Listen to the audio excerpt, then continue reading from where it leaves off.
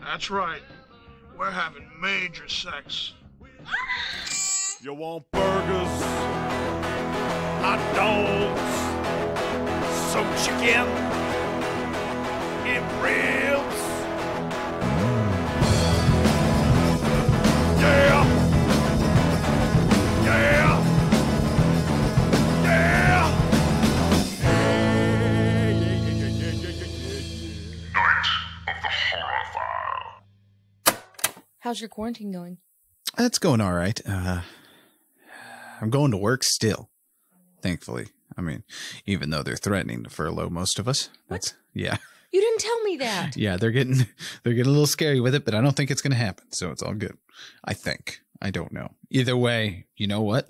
We're just going to tell the Bill people to just take a fucking hike. I don't know. Is that what we're doing? Yeah, that's what I'm doing. What else are we going to do? Anyway. We're going to sign you up for unemployment. Yes. Oh, good Lord. You just scared the crap out of me. You know what's great? This puppy. Is that we're not alone in the unemployment. That's true. And now we have a puppy. We do. We are podcasting with a puppy tonight because Brittany surprised me with a there it is. We are podcasting with a puppy. Sorry if you hear little cries. Yes, you might hear a puppy from time to time. I'm sorry. Welcome to Night of the Horror File. I'm Lee, and that over there is my beautiful wife, Brittany. Hi. And normally we take a horror movie and have Brittany watch it, but this month it's Trauma Month. So if you're just joining us, go back and listen to our past episodes. They've been great so far. I've been having a blast. How about you? I have two, actually. Yeah. What did we watch this week?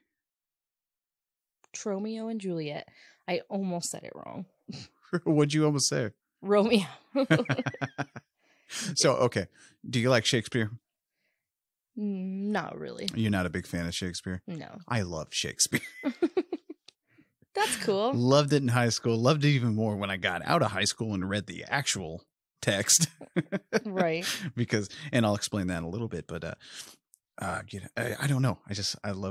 I love it all. Tromeo and Juliet is a more or less faithful adaptation of Shakespeare's tragedy, only with a heaping amount of good old trauma, sexuality, violence, and the gore we love so much. Now, originally, the first draft of this was penned in 1992, written by Kaufman and Troma employees Andy Deemer and Phil Revo.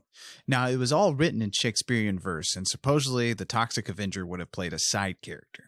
But the negative feedback from Michael Hurst and other Troma employees caused the idea to be scrapped. Enter James Gunn. Yes, that James Gunn of Marvel and now DC fame. Now, Gunn was a newbie, just starting out when he took a shot at the concept in 1995. Gunn completely rewrote the script, keeping some of the Shakespearean verse and adding more darker and more obscene material. The original story just had Juliet as a stripper and Tromeo as a drug dealer. Now, this was revised with additional material penned by Lloyd, who threw in his own style of comedic elements, and the verse was also trimmed down, and that's how we got what we watched this week. Now, it's funny, but Lloyd wanted the entire film to be iambic pentameter. But and most of the key scenes are, as we see, but James Gunn thought that was way too much and just told Lloyd it was while they were filming it. So Lloyd had no idea that the whole thing wasn't an iambic pentameter. This is Lloyd's first Troma movie directed by himself. So this is why this movie is important. Now, this is one of the least expensive Troma flicks shot in the summer of 1995 for $350,000. Normally, a Troma movie usually costs $500,000. That's where Lloyd likes to stick it to. Oh, okay. Yeah, still super low budget for the kind of movies, you know. And now, no one does the bard like Troma, and this is to date my favorite take on Romeo and Juliet. The Leo version can go suck it. If we had a whole movie podcast, like just movies, I could go into why I don't like that version with Leonardo DiCaprio, but you know. So let's dive in to a little Shakespeare served up Troma style. Are you going to interrupt me? I don't know. Do you have more to say? I don't think so. Okay. Well, the movie starts... You know, as we've talked about in our past 2 Trauma Month episodes, this film has one kick-ass soundtrack. A really good soundtrack at that. I'd have to say my favorite. Right? And it's very reflective of the time. I mean, you got some Sublime and stuff in there. The soundtrack's composed of alternative rock, punk, and a helping of metal. Most of the artists featured here lent their songs without pay in honor of Troma. I think I mentioned it in one of our past episodes. Troma is like a musician's movie studio. A lot of musicians love Troma. I think it was either Superchunk or Ass Ponies. Yeah, that's a band. But I was like, what? I believe one of them, they wanted a check for $9.95 from Troma, just so they can hang it on their wall. $9.99 or 95 cents. Yeah, it's like $10, just so they can hang a check from Troma on their wall, just because like that's how into it these people were. That's funny. Now, you know, I said that their musicians love these movies and stuff. It's kind of like the bands. I don't know if you know these, but the band Suicide and the Damned. They're widely loved bands, but not so much in the mainstream. Mm-hmm. Well, the Damned sort of. I don't know. Maybe I think they're mainstream just because I love them. But those are like musicians' bands. It's almost like musicians are the only ones that get those bands. I don't know how to explain it, but it's kind of like that. Same with Troma. For some reason, musicians flock towards Troma. The general public may not get it, but I think us and the fans all kind of do. But okay, so I will turn the reins over to you for a moment. Are you sure about that? Maybe. I don't know. So the movie starts off with a squirrel hanging from a noose from like the ceiling or whatever, and a note saying Montague sucks. And then we get Lemmy from Motorhead. Yes. We're Motorhead and we like to rock and roll. And he starts telling us, he starts speaking in iambic pentameter, but he's telling us the story kind of right. The cues versus the Capulets. Right. And like I said, this movie is pretty much Romeo and Juliet. I mean, with Troma thrown in there, right. and a nice ending, but we'll get to that later. But yeah, it's more or less faithful. So what you have here is Lemmy being the narrator. Is right. What we got. And then it just goes through the cast of the movie. Yeah. And shows you little scenes from the movie. Yeah, it's like a play. You know, you're getting the cast list. You know, if you have a play program, you have the cast list. But the opening was inspired by Lloyd's favorite version of Romeo and Juliet, the George Cukor version, starring Leslie Howard and John Barrymore, which they were both kind of old, playing like teenagers, but we'll get over that. The film introduced itself in this manner. So if you go and look at that George Cukor version, it's set up like this. And that flick is super stylized with some great acting. They gave the cast cassettes of that film to study while they were rehearsing for this film. So they all studied that movie. Right. So if you watch that version of Romeo and Juliet, you will see direct inspirations in this movie. Murray, who's Mercutio, he looks like like the version of Mercutio from that George Cukor version. Oh, okay. So yeah. Okay. So like I was saying, or it's showing scenes of the movie and stuff, but there's a lot of people getting shot. And when I was first watching this, I was like, I'm so stupid.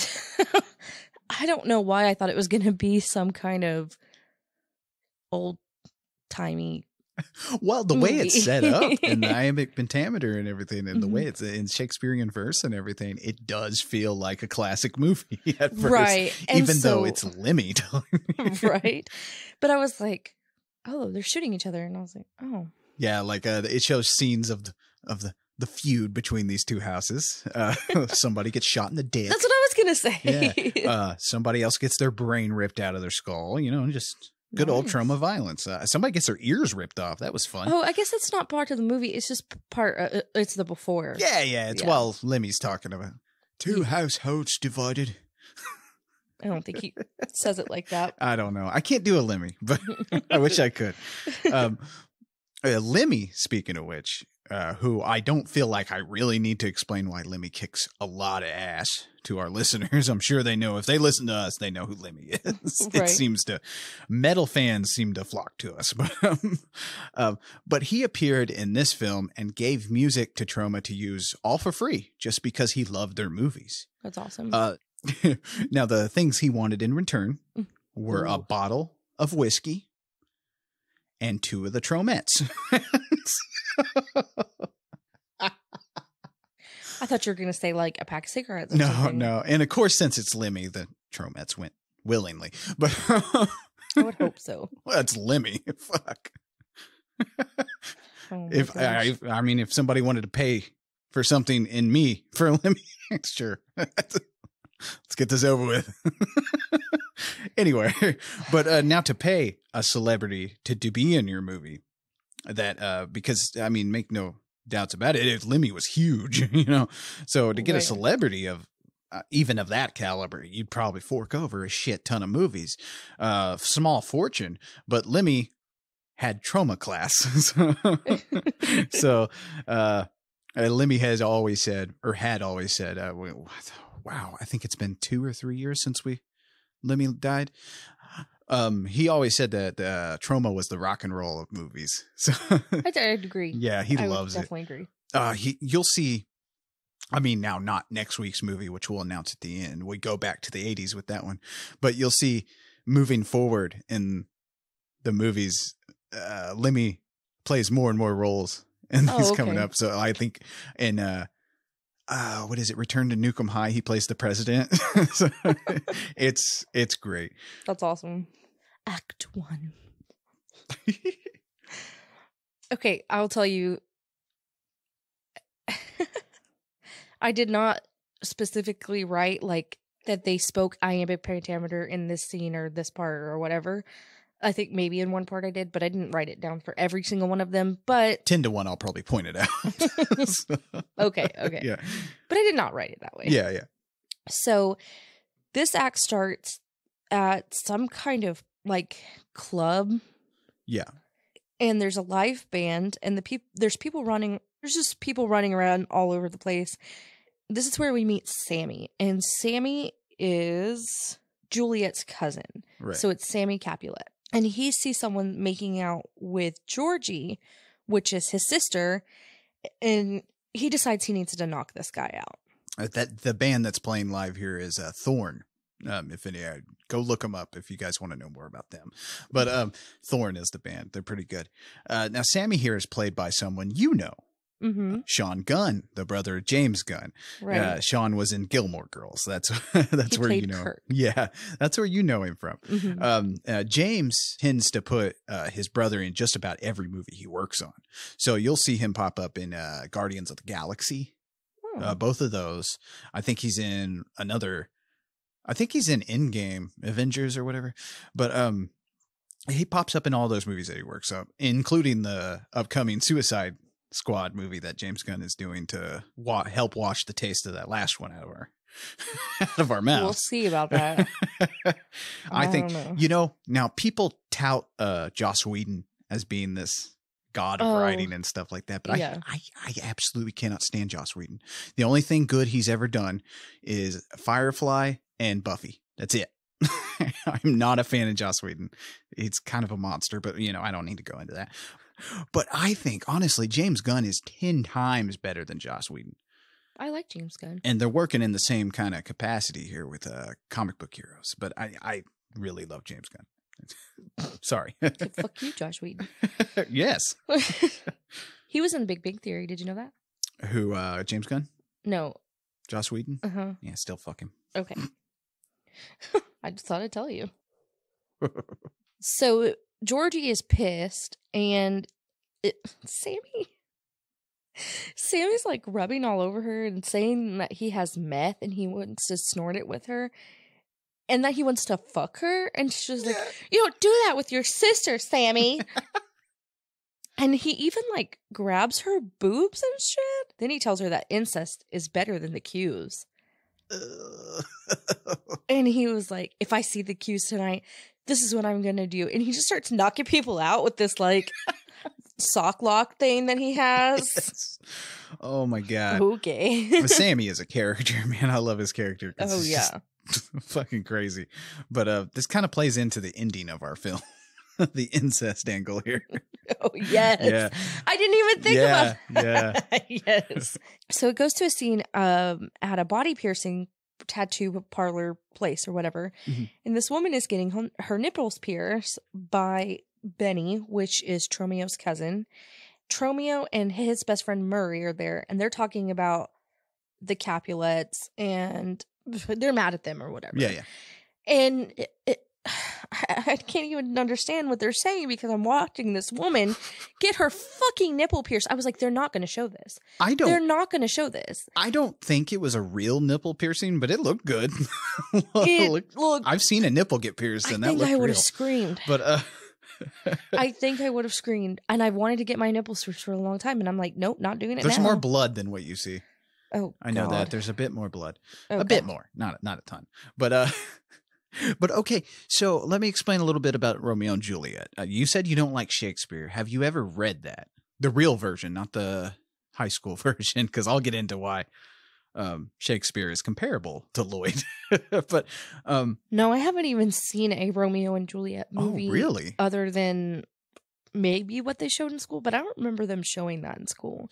I know they showed us the Olivia Hussey version a lot, which is, it's okay. It's still mushy, but I'm trying to think of what like modern-ish movies may have been based on that, but the only thing you've seen that's based on Shakespeare is Taming of the Shrew, which is 10 Things I Hate About You. Yeah. Which I told you in that movie, there are certain scenes in that movie that they do talk in the pentameter. It's not as noticeable as this. Right. But, okay. So in Romeo and Juliet, mm-hmm. there's a big theme about old age versus youth. Okay. This movie runs with it. Like this scene here is setting up that kind of theme, which is, okay, it's like a subtle theme that the baby boomer generation has manipulated the world to suit its own desires. You know, okay. I'm probably going to piss off a lot of people. Actually, I think our age base now of our listeners is like 17 to 35. So that's okay. So we're good. We're with our people right now. So, well, okay. So now these are the same people that shouted love and freedom in the 60s, mind you. So they've given into this blind elitism nowadays that is showering us with coolness over feelings. This was especially true in the 90s, if you think back then. Right. They literally were feeding off the younger generations as they are today. We live in a world where we are told to consume and be good little shoppers, and then our opinions and feelings are stupid. Yes. And we should just shut up and try to get where they are in the world. But at the same time, they're blocking us off from getting there. So they're metaphorically locking us inside of a glass box, which is literally shown later in the film. It's a thing that, like I said, was especially prevalent in the 90s. Many of our generation from the 90s and stuff are just now figuring out who the fuck we are. Right. A lot of us still haven't figured that out. Figure it out. But that theme plays throughout this entire movie. Right. But again, it's done the Troma way, so it's not bashing you in the face with it over and over again. Right. So back at the club, Murray's there now, and him and his friends are laughing at Sammy because he's hitting on this girl, and this girl wants nothing to do with him. And they start, they're getting into a fuck you fight. And I was like, what? Oh, that's where they're going, fuck you. No, fuck you. No, fuck you. No, fuck you. And now this scene, you mentioned it was like a club, kind of looked like a club, kind of dance something. It was small. Yeah. It was actually shot in a cyber cafe called the At Club. The At Club. Yeah, remember it's the 90s. Oh, like cyber cafes. At. Yeah. Oh man, I went to a cyber cafe a lot. But to look at porn? No, to play Counter-Strike, but a lot of my nerd friends will know what that is. While you're looking at porn? No, you weren't allowed to look at porn. You got kicked out if you did. And no pizza for you. Yeah, fatty, no pizza for you. Sean Gunn and Valentine Meal, who plays Murray, they were trained in stage combat. So they knew what they were doing during this little fight scene that's about to develop. Stage combat? Yes. I didn't know that was a thing. Yeah, it is. It's to teach you how to not actually hit somebody while it's looking like you're hitting somebody. Oh, okay. Yeah. Okay. So like wrestling. Yeah. And they were also... I thought you were going to say something. No, it's true. Yeah, wrestling. I mean, everybody knows wrestling is fake. It's just still fun to watch. You can't tell people. But okay, so during this scene, though, Val got carried away and improvised a punch, which Sean didn't really expect, and it hit him square in the face. Oh, no. Broke his nose. Sean stayed and acted for another 8 hours with a broken nose. Oh my gosh. Now there were some cuts that bothered you. I noticed you were like, wait, what? They're at this club now. Like, cause it shows Murray in the tattoo parlor and there's no, what you would call that to show how he got there would be an establishing shot. Oh, okay. And now, those kind of bothered you a little bit at first, but,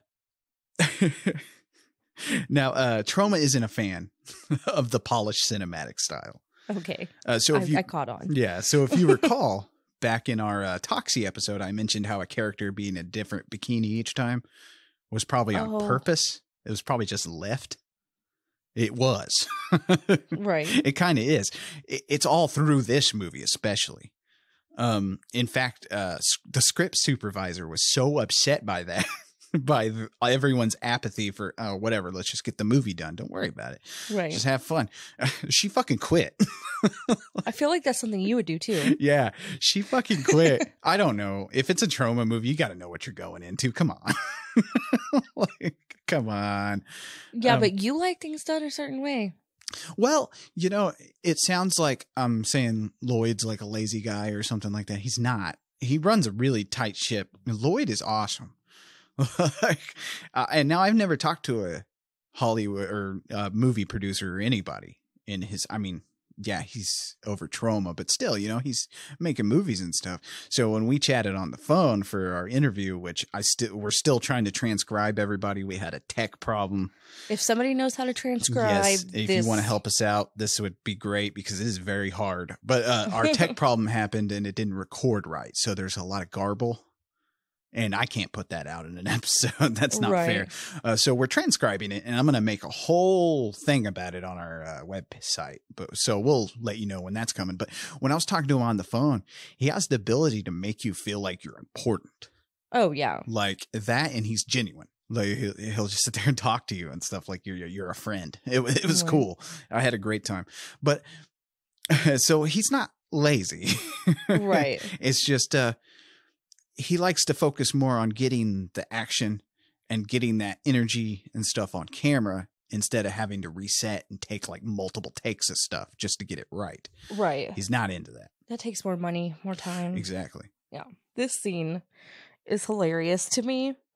Tromeo goes to talk to his dad, and his dad's laying on the ground. He's fucking drunk as drunk can be, and he's just like rolling around. And he keeps farting. Like, after every sentence, he's like, Tromeo, what about that, Tromeo? He just falls over. Yeah, that's our introduction to Murray Q. No, not Murray. Oh, I'm sorry. Monty Q. My Monty bad. Q, yes. I forget this actor's name, but they said he's the nicest motherfucker on the set, and he loved ice cream. He loved taking the PAs out for ice cream and stuff. Oh, okay. I didn't think you were going to say that. He loved ice cream. I don't know why I know stuff. I just do, and I feel like I have to vomit it out for everybody. Okay. So back at the club, Murray and Sammy are still fighting, and now they're like physically fighting. Yeah. And they fight their way into this office, and Murray cuts off with one of those really big, like, paper cutter things, cuts off the tip of two of Sammy's fingers. Well, he cuts the whole things off, really. Okay, yeah. Like half of his fingers. But what's funny about this is the people that were in that office were fucking. Well, they're about to fuck, and she was saying something about, yeah, I like your fingers, and then he comes in there, he gets his fingers cut off, and the guy in there is like, you need to clean this up. I'm gonna get fired. You need to clean this up. I was like, dude just got his fingers cut off, and you want him to clean up your desk? Like, okay. But it was a funny scene. Yeah. Now, another point where they just leave stuff in sometimes. If you look, you can see the special effects guy pulling the fake hand back from the cutter. Oh, dang. So it's just more examples of that. And, like I said, it's a let's get the film made, not dwell, you know, and I think that's what separates, an auteur filmmaker from a traditional filmmaker. And now I'll explain what an auteur filmmaker is. Well, okay, to simplify it, you can watch one of these directors' movies and know it's their movie. Okay, yeah, just by the style. Yeah. Like, a Tarantino movie from a fucking Michael Bay movie. And not Tarantino. And Michael Bay especially. You know a Michael Bay movie. He's an auteur. Even M. Night Shyamalan? Yeah, there's a twist. There doesn't need to be a twist. Fuck that guy. The trees don't need to kill people. He's a one-hit wonder that keeps promising something, and then we all fall for it, and then we get Why have we not said the biggest one of all? Splice? No. My brain is fried now. Stephen King. Stephen King doesn't make movies. People adapt his stuff into movies. He's only directed Maximum Overdrive, which we saw how that turned out. Oh, okay. Yeah, we did talk about this. Okay, never mind then. Yeah. Well, anyway, that's the simple explanation of what a auteur filmmaker is. Right. But you can tell when it's a Lloyd Kaufman movie. Right. Now, basically, if you want to be clinical into the books and you want that in your movie, Troma is not for you. No, it's not. It's not for you. No. I always love Lloyd's quote about mainstream films being like baby food. You can live off of baby food, but it's really boring. You know, like, honestly, by letting the audience see the seams in these films, see the seams in the effects, and make it, you know, it's like a torn edge. There's a torn edge to these movies, and letting us see that, it kind of makes it into an interactive medium. It kind of like you're watching a movie get made and stuff like that, and you're having fun. Oh, wow. Yeah. I mean, you're right. That's why in one of the movies, that you explain it. Yeah, that's why in one of the movies they can show you a pregnant lady getting her fetus ripped out, and you're still having a good time. I don't know how he does it, but he does it. Still having a good time. I'm telling you, we saw a little kid get his head smashed in by a car, and we had a damn good time with that.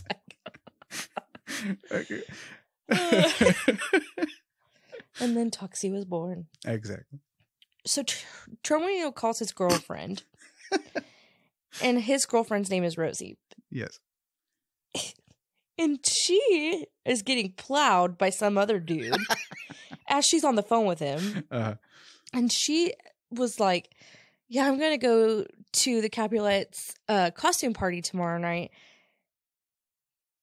And the whole time she's moaning.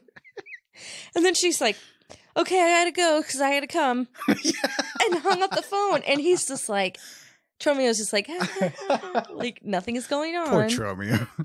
Because she's obviously getting fucked. Gotta go so I can come. I gotta go so I can go. The actor filling up Tromeo's girlfriend, Rosie, was actually missing a finger. And you can see that in a later scene. And it's kind of ironic since we just saw someone's fingers being cut off. There's so many fingers. Yeah, there's a lot of irony to this little side character. Say it again. Irony? Oh, God damn it. It's back. It's back. If you're just joining us, I don't say iron right. Iron? Iron. I don't know. Anyway, moving on. There's a lot of irony to this guy. Oh, God damn it. I said it again. Now, Why do I do this to myself? Now, Rosie is played by Jacqueline Tavares, who's featured in, I believe it's either Penthouse or Playboy Centerfold. Oh, I bet she was. Yeah, I think she was in one of the Playboy lingerie catalogs, which were a thing. Why do I know this? I'm not sure, but there you have it. She was cast by Troma to be a contrast between Juliet. You know, you have Rosie and Juliet. There's a big contrast. Oh, yeah. Juliet's more, Rosie is this sexed up, outwardly sexual woman who's getting eaten out later on the dance floor. Who she's not after true love or anything. All the while, Juliet is more reserved and innocent and longs for true love. So right. It's a nice little contrast. But yeah. And I didn't realize, and I was going to ask you this, and I guess now is a better time than ever. Okay. But not watching a lot of Romeo and Juliet movies and stuff like that. Was Romeo poor and Juliet's family was rich? And they were both from affluential families, sort of. I believe Romeo's family, now fuck, it's been a while since I read this, but I believe Romeo's family is slightly a little poorer. Okay, that's what I was wondering. Because in this movie, Tromeo and Tromeo's father and all that, they're poor. Right. Their family is poor. Capulets are the ones that are that have all the money. I got to go back and read that. It's been a while. Like if you can't just sit down and read Shakespeare all the time. But I'll go back and read that and see what that's about. But I think they were on the same level. It's just there's a lifelong feud between the two families. Right, but in this one, you could definitely tell that the Qs were trash. Yeah, the Qs are considered the trashy bunch. Yeah. There's like an Aladdin thing going on there. But why did I... Only on Night of the Horror File will you get a comparison between Tromeo and Juliet and Aladdin. Disney cartoon. But you get what I'm saying. Was there a genie? No. There's no genie here. Dang it. So, as the Qs do, they go to torture the Capulets. So Benny and Murray go, and they wake up Capulet. I think, aside from Tromeo and Juliet, I think Benny and Murray are my favorite characters in this. They're pretty great. Yeah. Cappy, though, Capulet, I'm sorry. Yes. Cappy is played by William Becksworth.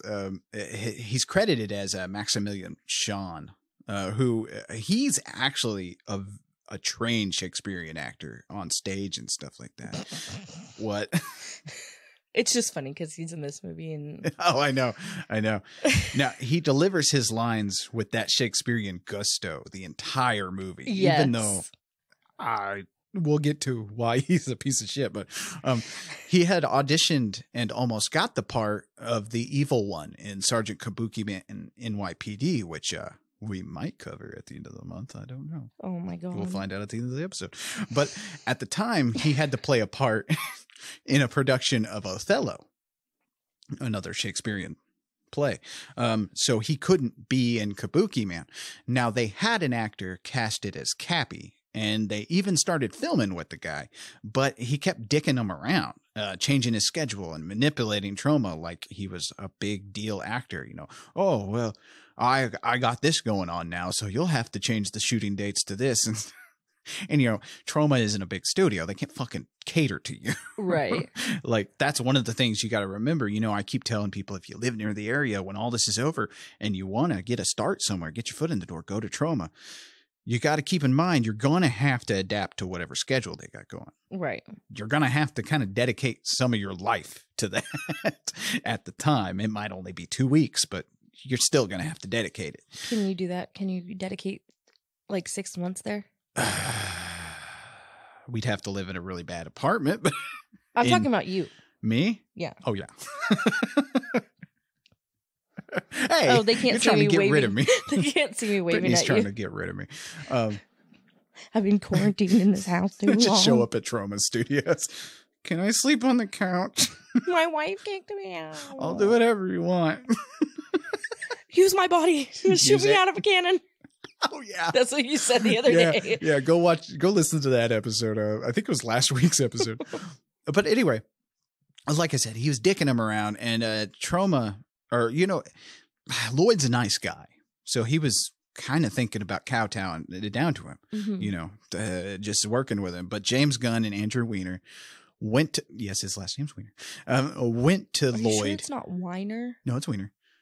Maybe maybe it's Weiner. I'm sorry, Andrew, if you're out there. I think it's Weiner. Might be Weiner. I think but it's Weiner. they went to Lloyd and basically said, we got to dump this guy. He's fucking us around. Gotta go. He's got to go.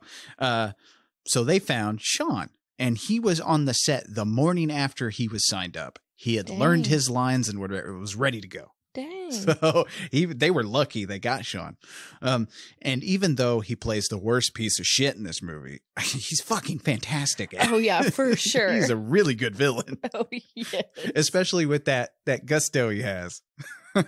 Like, there's several times, which we won't go into it, but there's several times where he recites lines from a different Shakespeare play, like Hamlet. Oh, really? Yeah. It's so funny. And then he stops and tells you what verse and stuff that is and kind of brushes his hair back. Oh, yes. Oh, it's fucking Yes. great. So, Cappy, he's mad. Get me my bow. He's mad that they woke him up. So he shoots his little explosive arrow at them. Yeah, he has exploding arrows, Then he starts to beat up his wife Yes. for no reason. Juliet's mom, he just starts beating her. Like, She said okay. something and it was really stupid, and he just starts beating her up. But this is where he starts hitting her, and we go to Juliet in a minute, and you'll explain that. Mhm. But you still hear it. It's like a really creepy scene. Yeah, because then She's tuning it out. right, then it cuts to Juliet playing her guitar, and you can still hear them fighting or whatever. And then Ness comes in, and Ness is the Capulet's cook. Right. And I assume she lives there. Yeah. Now, in the real Romeo and Juliet play, it's the nurse. And the nurse doesn't really have as big... She doesn't fuck Juliet as she does in this. But which I think we all wanted her to. But anyway, now the nurse rats them out at the end and stuff. Oh, so okay. It's still basically faithful to what that character is. Yeah. So she comes in, and they're kind of talking about Cappy and what's her name fighting or whatever. Mhm. Juliet starts talking about how she's supposed to marry the meat king or whatever they call it. The king of meat. He's a butcher Yes. at a meat shop, and Mhm. I guess his dad owns the meat shop, so he's going to inherit it and have lots of money. And her and Ness just start making out. Right. Now, okay, here's something off the wall and not at all really related to the scene, but Taoism is a huge part of Lloyd's filmmaking. We kind of explained that in Toxie, where I said, there's the dual nature of Toxie. Lloyd loves playing with that. Like, and it's almost like represented in this movie too. You got the dualism, the yin and yang. So this is dualist nature. It's present. Oh, fuck, I already said that. Like the yin and yang, basically. Ness is sad, but she also acts as a foil for Juliet. So she's good and bad at the same time. It's Right. that kind right. of dualist thing. And she acts as a foil later on as this relationship blooms and stuff, as we see. She wants Juliet to herself in this movie. Yeah. However, I think in the play, it's just, I can't remember. Okay, stop talking. So this is like a back and forth kind of scene thing. So we go from Ness and Juliet making out to Tromeo, and he puts on porn on this old ass computer. Puts a CD-ROM A of CD porn. of porn in this computer, and he gets his lube ready. Playboy used to actually put out CD-ROMs. Like, Oh my god! not, I don't know, like this. I I don't think so. but they used to put out porn CD-ROMs. God damn. How long's it been since you said CD-ROM? Well, I don't say CD-ROM. I said CD. Oh, I really? never in my always life called it CD-ROM. See, I always called it CD-ROM if it had to do with a computer. And then CD if it... No, it's just a CD. You want to know something really annoying? No. One of my friends used to call it a compact disc. He used to say the whole thing. Just bugged the shit out of me. I don't know why. Do they have that on compact disc? It's like, fuck you, dude. Come on. Okay, but CD-ROM, you can't say anything when you're the guy that says CD-ROM. I was saying it for computer discs. Anyway, moving on. But the music disc can go in the CD-ROM player too. Yeah, yeah. All right, let's move on. So they're all CD-ROMs. Okay. So that means that they're all CDs. Okay, let's not rag on old school Lee. So you can talk shit about this guy over here. He was but I calling can't it a talk- compact. Anyway. He was calling it the correct words. Let's move back to Tromeo masturbating, please. Oh my gosh. Anyway. Which Will Keenan is fantastic in this movie. Sorry, I'm butting in. He's a great actor. Anyway. It cuts back to Juliet and Ness. And Juliet tells Ness that when she touches her, she thinks about men. Now, Ness is played by the amazing Debbie Rochon, who was actually a year younger than Jane Jensen, who plays Juliet here. Mm. And now lots of people thought these tattoos that Debbie has and piercings were real, but they were all fake except for one on her belly button, which she got pierced before shooting just to see what it was like. Debbie Rochon's awesome. But the mouth piercings she has kept falling out during the scene while they're making out. Ness is, like I said, she's sort of a sad character. She loves Juliet, but Juliet doesn't feel for her. Ness is kind of just a fuck buddy. Right. You know, like she says, you know, I think of men when you... Right. Now, Debbie Rochon was also a Tromette, and she's had a great career in some awesome flicks. She has over like 200-something credits to her name, so go check out her movies. They're great. Many of them came through Troma. In fact, she has a mockumentary out. What's a mockumentary? It's like a documentary, but it's kind of fake. Oh, okay. It's hard to explain. We'll get to those eventually. Okay.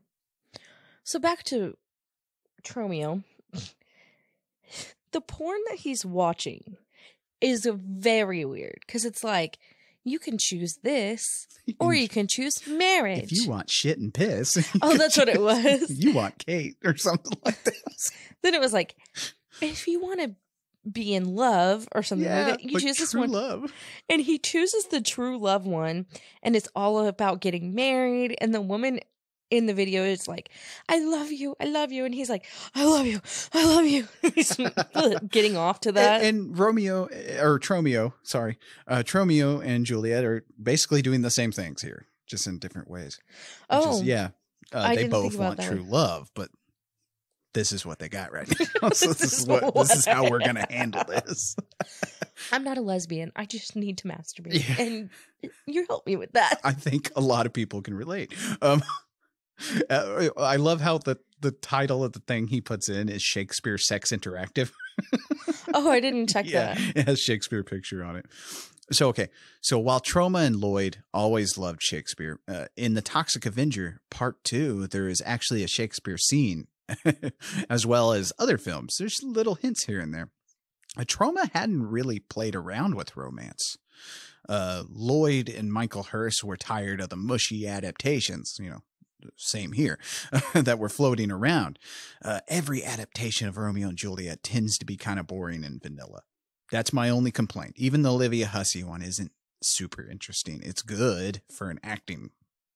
You want to watch some good acting, go see that. Oh, and the George Cukor version, that one's fantastic for acting and stuff like that. Awesome acting. It's a little different than what some people are used to, which is kind of nice. But even that fucking Leonardo DiCaprio flick that I keep going on about, that came out, I think, the year before this, it doesn't truly grasp Shakespeare's impact he had on audiences during his time. At one point, Shakespeare's plays in general were banned in London. And luckily, the Globe Theatre where Shakespeare put on his plays was located outside the walls. This is my favorite adaptation because I believe it's even truer to the material than the other ones. Right. Shakespeare was not above dirty jokes. Yeah, by Right. today's standards, it's tame. But many of his plays, if you read them, if you're remembering Shakespeare from school, forget about that. You need to go find the unaltered versions of Shakespeare, because like in school, I remember our Shakespeare plays, like we read, it seemed like they jumped around a lot. And I knew kind of something was off because you would have the balcony scene and then it would jump to some other scene. And it's like, what happened in between? They nothing. Basically. But what really makes me laugh really hard is that Shakespeare is now considered the highest of highbrow, dignified and refined people recite Shakespeare all the time. Like that's the kind of person who's like really into Shakespeare. Now, what they don't talk about is if you read his work, it also contains fart jokes. Like this scene from A Comedy of Errors. A man may break a word with you, sire, and words are but wind. Aye, and break it in your face, so he break it not behind. Basically, that's a fart joke in Shakespearean. Oh, is it? It is. Think about it for a minute. A man may break a word with you, but you don't want him break. It's basically he's going to shit on you when you turn. Anyway, do you have this scene of butt sex? Oh my gosh. Oh, she word open arse, and thou a popperin pear. Okay, now let me explain this one. Now, Mercutio, has just told Romeo that he should find a girl who's like a medlar fruit, commonly known as an open arse at the time. And by telling Romeo to be a popperin pear, he's basically telling Romeo to open his mind to new experiences and to get a girl who likes it in the back door. Are you sure? I could teach a Shakespeare class. And then you have oral sex. Now, this one's a little bit more. Yeah. This one's a little bit more on the nose. Lawrence. Well, the best is she hath no teeth to bite. Now, taken out of concept, if you listen to the conversation they're having, that's basically upfront about blowjobs. Are you sure, though? I'm very sure. You have got to go. Just do a Google search of Shakespeare dirty jokes, because he loaded them in there. It's just you didn't get to read them. He loaded them. Yeah. So no joke. Now, those are just a few examples, but it lets you know that Shakespeare would have probably dug this adaptation of his play. And like the very end of this movie, he very much probably would have found it fucking hilarious. Because this movie ends with Shakespeare just busting out laughing. Hell, his poem Venus and Adonis was all about folks getting it on. That whole fucking poem is about fucking. I'm pretty sure someone says something, and I quote, about going down where the pleasant fountains lie. Shakespeare was a dirty motherfucker. I mean, he had a penis, right? Right. Well, and the thing was, Shakespeare didn't just put on plays for the nobles and stuff like that, as a lot of people would have you think. He was playing to the crowds, all the crowds. That's how he made a living back then. Nobody really made a living off of doing theater in those days. Really? Yeah, I'm not even joking. The ones that did were that good at it. And Shakespeare was that good. He was, like I said, he wasn't revered in his day as he is now. I mean, we consider Shakespeare, like I said, we just saw like a cooking show where they did Shakespeare stuff. And that's how revered he is now. But Shakespeare was playing with pop culture. He was making plays about pop culture and stuff, and playing to the common people as well as the nobles. That's how he made that. That's how he made a good amount of money to keep him going. I see. So enough with the boring shit. We see Juliet and Nessa's boobs. Yeah, boobies. And they start to finger bang. An absolutely necessary scene. Yes, I agree. Actually, yes, this is more necessary than the. We'll get to it. We'll talk about that. We will get to it. So this kind of plays on the theme I mentioned earlier about youth versus old age and stuff like that. But it's also playing with how young people have a hard time expressing outwardly how they're feeling. Do you think anywhere else is reading into these Troma movies like I am? But I don't think so. I touched on, pun intended, on how Troma. You're not supposed to touch.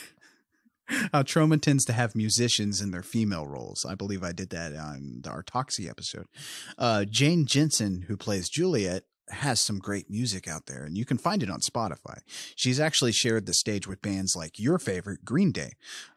She's been on stage with opened and stuff like that for Porno for Pyros, Bad Religion, and tons more. It's good stuff. In fact, Electric Chair off her Dolls Rock album is fantastic. Nice. It's good stuff. Nice. She's also very attractive. Just get that out of the way. Boobs. Anyway, Murray and Benny are walking up to Tromeo's apartment, or what? I think they all share an apartment or whatever. Yeah. But they're walking up to that, and they're talking about how Cappy and Monty used to be business partners in Silky Films, which is a porno company. They don't say it's a porno company, but we'll get to that in a minute. But it is. We'll get to it now. And Cappy took everything from Monty, and then Cappy stole Monty's wife. Tromeo does not know anything about any of it. And blah, blah, blah. And Murray tells Benny, don't tell Tromeo. He doesn't know. Now, these scenes where they show, because we start seeing flashbacks of kind of like what happened. Silky Films and Monty running the projector. And people having sex in a bowling alley. Now, these scenes were scenes from the first Turn On, that raunchy comedy I keep mentioning in our Troma episodes. It's from Troma's early days. Go back and watch the first Turn On and Squeeze Play and all those raunchy comedies they did. They're great. Now, those editing rooms you see them working in, those are the actual Troma editing rooms. What's cool is and nobody's going to fucking care about this, but the camera Monty is holding is the IMO camera. It's a small little camera that took about a roll of 35 millimeter film, and it was used by Brendan Flint, the director of photography. Now, he'd use the IMO camera, to do crash filming. That's where you can use it to do really good point of view shots, and you can just run into shit with it. Oh, okay. Yeah, now you get a good example of that when Sammy meets Fire Hydrant later. But yeah, that's the IMO camera. Now, Stephen Blackheart plays Benny, who, aside from Murray, is my favorite supporting character. Like I said, he stars in another movie called Rockabilly Vampire, which I love, and we need to cover it, but maybe another Troma month. But Stephen also was trained in Shakespeare, and he does a fucking great job. I think that's why I like him. These are good actors in this movie. Oh, yeah. He shows up in the Guardians of the Galaxy movies as well, because he's a friend with James Gunn. I was about to say, maybe they're friends. Yeah. So Juliet's having a dream. Okay. First of all, we need to talk about this scene. Where the fuck have I seen this scene before? I don't know. Okay. You were like, I've seen this. And I was like, how? Because I've never watched Tromeo and Juliet with you before we did this. Yeah. And so that was confusing for me. So I was like, where have you seen this? I have no idea. That's wild. But you were like, I've seen this. This is weird. I know I've seen this scene before. Because you even were like, his penis is fucked up, isn't it? I was like, yeah. Yeah. Because I've seen this before. Where have I seen this? I don't know. A GIF? Maybe. You may have saw it online. That GIF is floating around. Anyway, so Juliet's having this dream. She's in a pool with all these flowers, and this like macho, ripped up guy comes up, and they start to make out, and his dick comes out of his pants, and it's this monster. And I'm not talking about like, oh, he's got a big dick. No, it's a literal monster with teeth. It's like, And then she wakes up screaming. And her dad comes in. So Cappy comes in. And he is pissed. Because he's like, I've told you about waking me up screaming. And he said next time she does that, he's going to send her to her timeout room. And he is super creepy. Yeah, because he's like pulling up her curling iron, leaving your sex toys out again. Yes. It's like, ugh. And he's like talking to her in a creepy sexually Yeah, way. he's really scuzzy. It's really gross. I think he's the grossest character in a Tromeo movie I've ever seen. And We've seen all of these things. We just saw a monster penis, and the grossest part about this he's scene the dad. was the dad. But that's a testament to Sean's acting, man. He's good. Oh yeah, He sells this character. Now, Lloyd had studied Shakespeare at Yale, and he said that it's a little known fact that as Shakespeare lay dying on his deathbed, he expressed that he wanted to go back and rewrite Romeo and Juliet to include a giant penis monster. Okay, now Lloyd's great at delivering What? jokes in a matter-of-fact way, and that's just one of his jokes that he tells. He has a way, and I feel like I've done it on the show, where he'll be talking deadpan to you, and he'll slip a joke in to where you're like, wait, what? And he'll just keep going, though, without stopping. It's great. But yeah, that's just one of the jokes he tells on one of the commentaries. It's fucking amazing because he had me going for a minute because he's right. yeah, he keeps you going. You're He's like, great at wait, that. what? Yeah. But yeah, you get Juliet's dad being really, really fucking sexually creepy towards her. And I swear to God, that's the grossest part. It is her dad. It is for sure. So Sammy, Cappy, and Monty are at the police station. They're talking to this detective, and he wants Sammy to tell him who, like, cut his fingers off or whatever. And he's not telling nothing. He's like, whatever. The detective's like tired of the cues and the calculates bullshit, and all he can do is shove donuts in his face. There's a lot of eating. Whenever the cops are there, somebody's eating donuts, and they're all fucking eating at the end of this movie. I still donuts. don't know what that. I still don't know what that's a reference to. Cops eat donuts, I guess. Anyway, I was like, what? So they all leave, and Monty goes to get in the car that Benny is driving, and Cappy and Sammy like chase him down. And they're yelling at him while he's in the car. And Sammy fits his head in the window just enough. And Benny rolls the window up. So his face is like sideways. I'm moving my head like you guys can see. And his face is stuck between the door frame and the window. And he's just hanging out of the car. And Benny just fucking guns it. And he's going down the street. And Sammy is just hanging on, like trying to run with him. But he's going so fast, and he speeds down this road. I have to explain this just because it's so funny to me. I usually don't go into a whole lot of detail, but this scene was really funny. So there's a little girl with her dad. I assume her dad. Yeah. And he's teaching her about the road is not safe, but the sidewalk is. Yeah. But if she needs to cross the road, like, she's got to look both ways, blah, blah, blah. Yeah. And she's like, so it's safe to cross the road. And he looks around and he's like, yeah, it's safe to cross the road. So she goes to cross the road, and here comes Benny and hits him on the fucking sidewalk. I love it. It was just really funny to me. Now, this is Neil Ruddy, who's the special effects and explosive person in this movie. That gets hit by the car here. The young girl was just the daughter of a fan who came to help out with the shoot.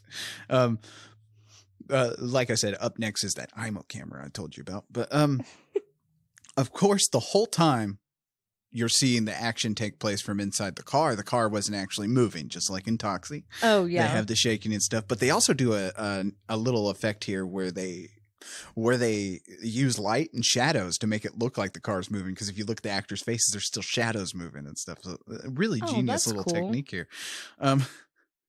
But on the outside, it's just a car rigged up with a stuntman. Nice. So Benny punches Sammy out of the window and he hits this fire hydrant and his skin is like coming off and he's like trying to put it back on his head. Oh, I felt so bad for Sammy in this moment. That's because Sean Gunn, he does an awesome job here. Yes. Like, with this cartoon character that he's been given. But he does an awesome job reacting to his brains falling out and stuff, his skin all hanging. The brains were actually, and this is a good trick for you guys who do indie films and stuff like that. You can make some really good looking gore with toilet paper and Cairo syrup blood. Nice. You just mix that together and that's how they get this like sinewy, like gross brain matter kind of shit. Ugh. Act 2.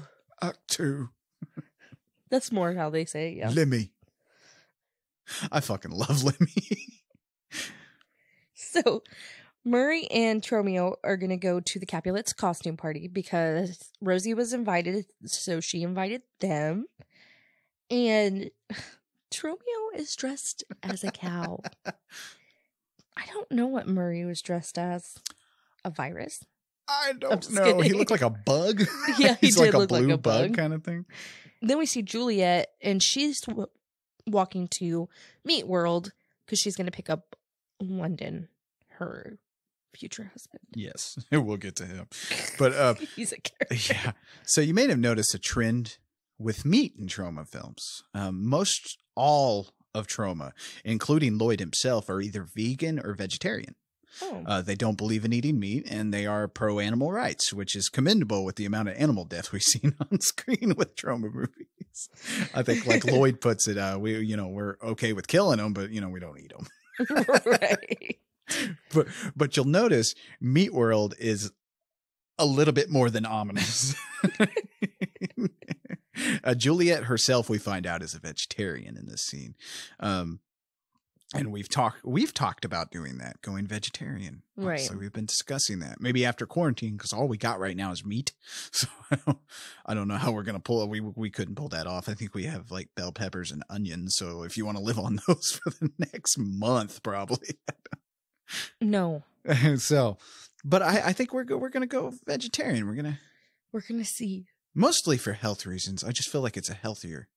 I want to try that carrot bacon recipe that looked cool. found, though.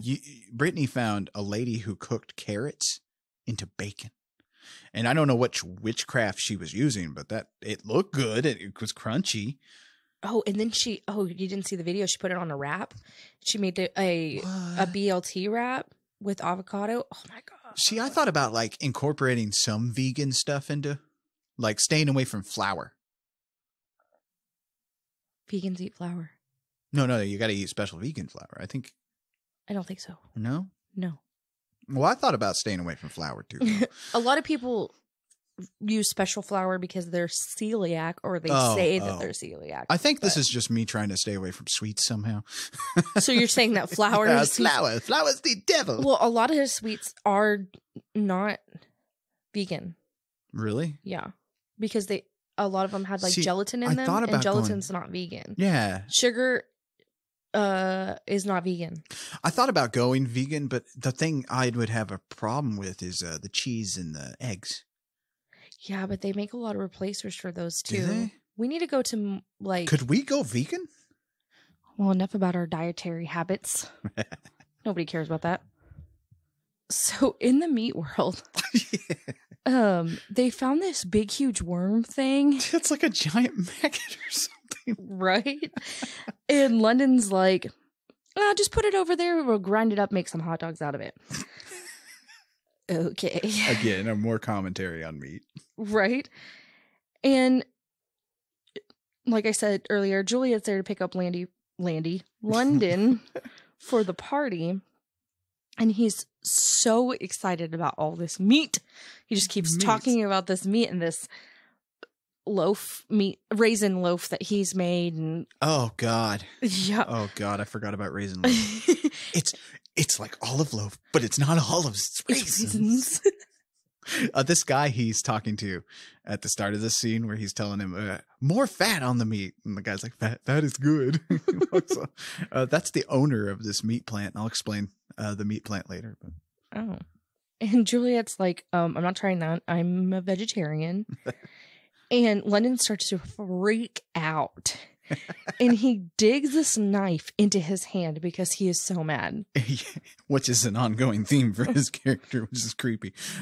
Now, London Arbuckle is played by Steve Givens. And if you notice, his character is way more cartoony than everybody else. Yes. It's good because it creates an awesome contrast between him and this romance Tromeo and Juliet have. Just like Ness, you know? Right. It's a horrible life Juliet has to look forward to with Arbuckle, raisin loaf and all. If you notice, Juliet's costumes are very reflective of the George Cukor version of Romeo and Juliet. These long, flowy gowns and stuff, even down to the bonnet she wears and the pastel colors she's always wearing. Yeah. It's like that in that movie. But that meat theme... The meat theme we have in this movie is great. Oh my god! Like I said, they're not beating you in the head with it, but not yet. Subtly there. Oh, by the way, do not look up how hot dogs are made. Don't ever do that. No. It's made me not eat regular hot dogs. Oh, I like a good charcoal hot dog. I don't know anymore.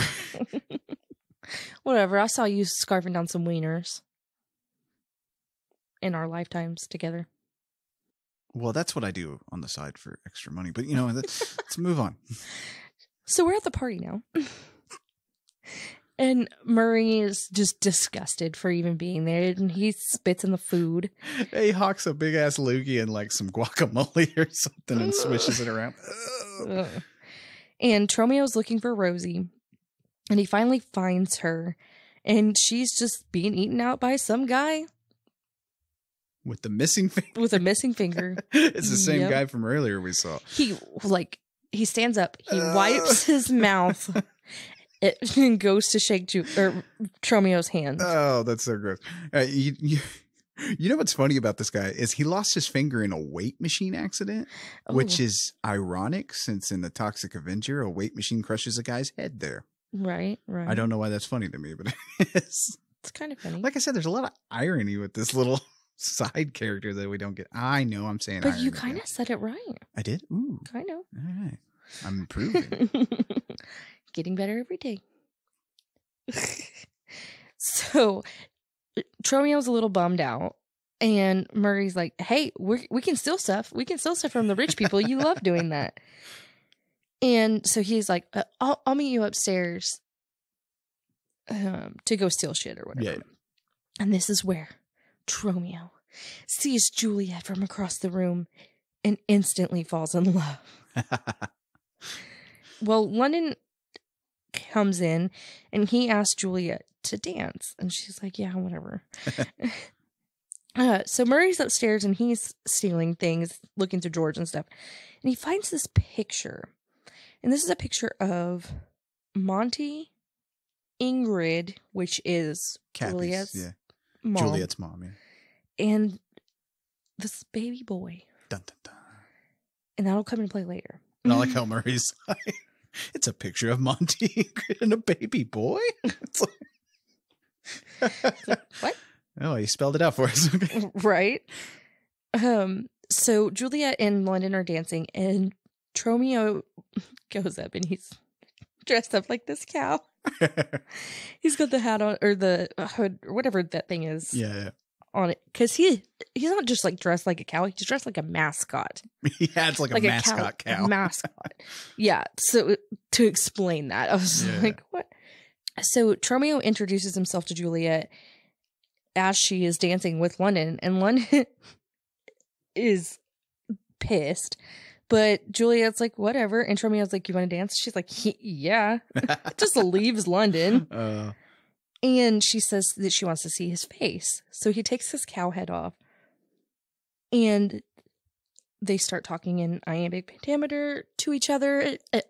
The background all fades away and turns into stars. And they're dancing and talking and they're in love. It's cheaply beautiful. Right. The fact that Shakespeare and Troma mixes so well together was surprising when I first saw this. A lot of people didn't care for the genuine Shakespeare text they recite. We were supposed to have a lot more, like I said, but test audience didn't go for it very well. But I feel like when they include it in these key scenes, it's fantastic, and you're somewhat moved. Right. Which is surprising again for a Troma flick. This movie has some genuinely moving moments. Now at this party, you can see Kabuki Man and Toxie there as well. We were also supposed to have them as main characters, like I said, but Gunn talked Lloyd out of that, and I think that's kind of for the best. Because I could only assume what that was going to be like. It was probably going to be like Toxie as the head of one family and Kabuki Man as the head of the other. It may have been hilarious, but I don't. Can we talk about how Toxie's at this costume party? Yeah. I mean, I don't know. He just is there. It's kind of funny. Yeah, because it's actually Toxie. He's like, yeah. So, Romeo, fuck. So, Tromeo and Juliet kiss, and Tyrone, which is Juliet's cousin, sees this, and he is pissed because he knows that Tromeo is a Q. Yes. And he's going to kick Tromeo's ass. So Tromeo and Murray run away before this happens, and Juliet is now freaked out that this is a Q. Yeah. This kiss scene, like I said, is very romantic. And I love how, I love how it goes from the party to this starlit sky where no one else is in the room except for each other. So like, that's all it's very, like I said, it's genuinely kind of moving for a Troma movie. Right. They pulled this off with a dark material known as duvetine.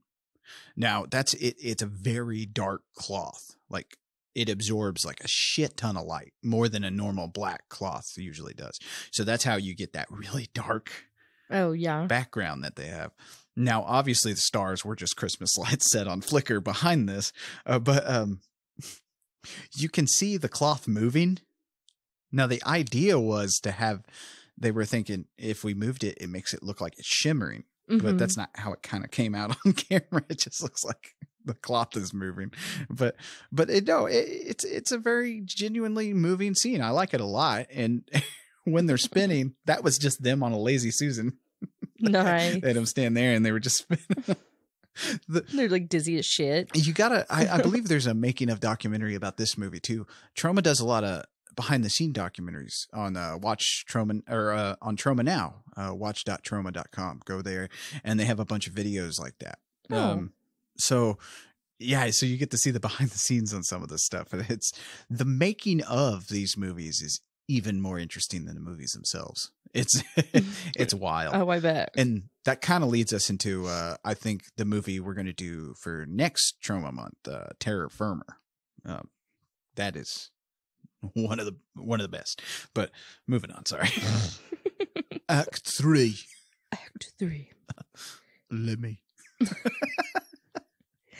So Murray and Tromeo are talking, and Murray thinks that Tromeo was just faking out Juliet, like to get to her or something like that, play a prank on her or whatever. Then he's pissed when he finds out that it was all real. Then Ness is in Juliet's room trying to get with her, and Juliet's like, "Oh hell no, nah, not now, no, I want to have sex with the Tromeo." Yeah. Now more yin yangs though. If you notice, there's one on the hat where Murray and Tromeo are talking. There's one on the hat behind them. There's a yin yang there. Oh, okay. Earlier you saw one at Meat World. The entire Meat World sign is a yin yang made out of meat. if you pay attention. Oh, nice. But just more of those. It's fun to kind of watch this movie and pick out the yin yangs because they're everywhere in this film. I think we've said this on each Troma episode so far, but it goes, I mean, we need to repeat it here. There's so many little gags and stuff that we do not cover. You need to watch these movies because there's a lot. Repeat viewings, repeat viewings really help. It's crazy how much they fit into these. I was just thinking of a hot dog fitting in somewhere. Oh, good Lord. I don't know why that made me just Get this picture of a hot dog. Not even a wiener, just a hot dog. It makes me think of a hot dog going in and out of a donut. Ew. Anyway, we'll talk about that when we hit Jason Goes to Hell. Anyway. So Tromeo sneaks into Juliet's room and just starts sucking her toes. Okay, so I'm sure if you have been listening to these episodes with us, you've probably caught on that I have a foot thing.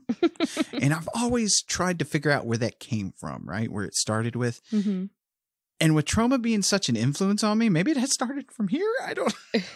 Maybe. Because he doesn't even say hi, fuck your mother, nothing like that. He just goes in and starts sucking her fucking toes. Like, That's all right. no, I mean, to you don't each know their where own. those toes have been. She looked showered. Oh, you like freeze frame those toes and you. I'm not commenting. Let's move on. So they start saying poems to each other again. Mhm. And Juliet's stomach just gets big and pregnant, and Tromeo just splits it up the middle and starts eating popcorn out of it. Like, he sticks his head inside her stomach to eat popcorn out of it. Mm.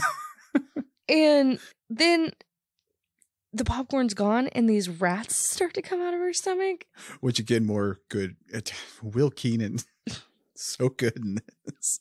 But there's more great acting from him because that part where he's like, oh, just anyway. Now if y'all have watched Class of Nukem High and listened to our last episode, you'll know this isn't the first weird pregnancy that happens in one of these movies. Now, Jane Jensen goes through hell here.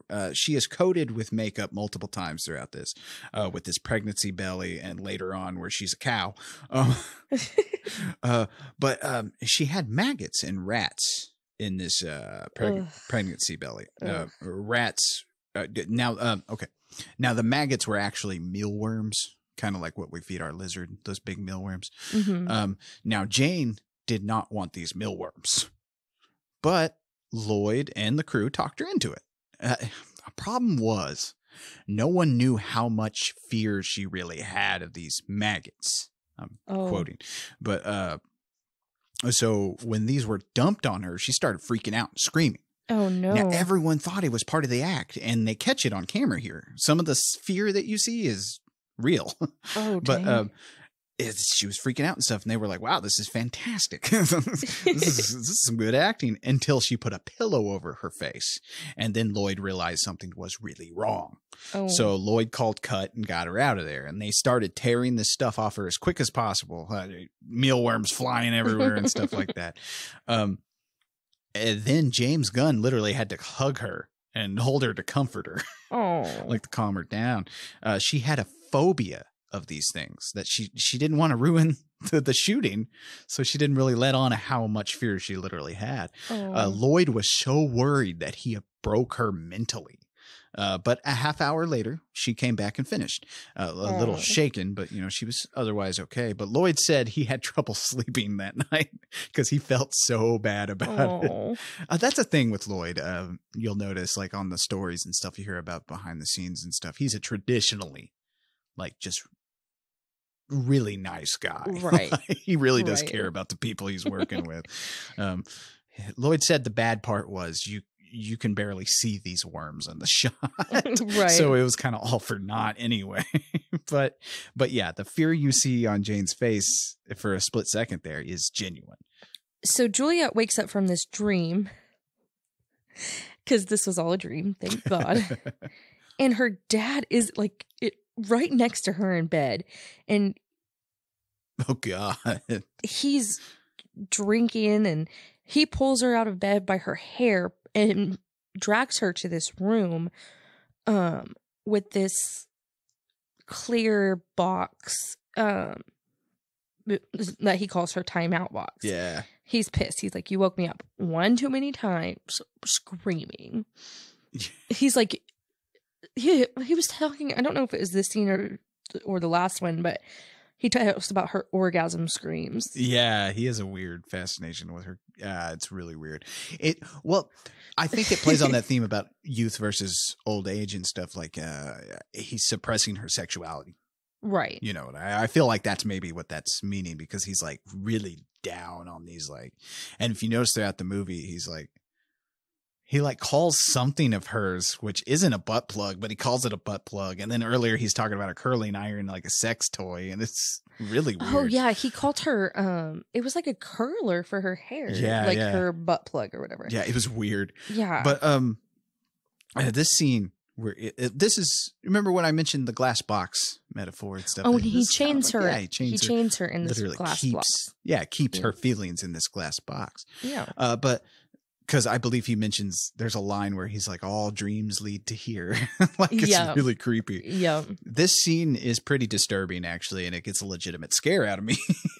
Yeah. And now the timeout room was James Gunn's idea, but Lloyd was fearful that the box wouldn't be built on time and that it might be dangerous up high like this. But it all came together nicely and safely. He's actually, he's like, I can't believe they pulled it off so well. The worst part was that the warehouse that they had to use as a sound stage here, because they had a little warehouse that they quartered off a part of the room for a sound stage. It reached very high temperatures. Oh no. Yeah. And they tried to crank in some portable AC and stuff, but the noise was so loud they couldn't use it. And so the actors were like, well, fuck it, let's just do this. And like, we'll go ahead and get it done.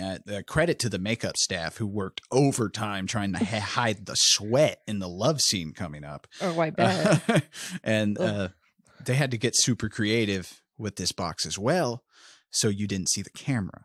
Right. Lloyd has said like any movement was caught in this box. Like you could see everything. But if you watch the movie, you don't see shit. So they really pulled it off. It really looks nice. I would say so. Yeah. I didn't think about, you could see the reflection of the camera and stuff.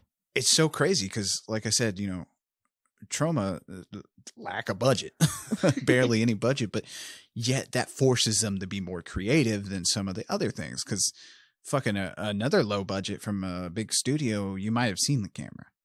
So Tromeo goes and breaks into the Capulets' house, and Cappy, before he shuts the door of this timeout room, he's saying that the women and children should behave themselves. He says that all dreams will lead to the box if she keeps screaming in her sleep. And he is super drunk. He shuts the door and stumbles down the hallway and just passes out on the floor. Yeah. And this song you hear during these like really ominous parts of the movie that will gather at the river. Yes, we'll gather at the that shit. That's a homage to John Ford, who used to use that song in some of his films, mostly at funeral scenes. Oh, okay. More useless information that nobody asked for. Right. So Tromeo's walking through the house and he stumbles across Ness, and she tells him that she loves Juliet like he does, but Juliet does not love her. She loves Tromeo. Yeah. So she tells him how to get where Juliet is. So he goes up these stairs, steps over Cappy, which is very brave. Passed out drunk. Right? Yeah. But I guess Tromeo's probably used to that because of his dad. Yeah, maybe. Being a drunk. I didn't even think about that till just now. Point. That's a good point. Yeah.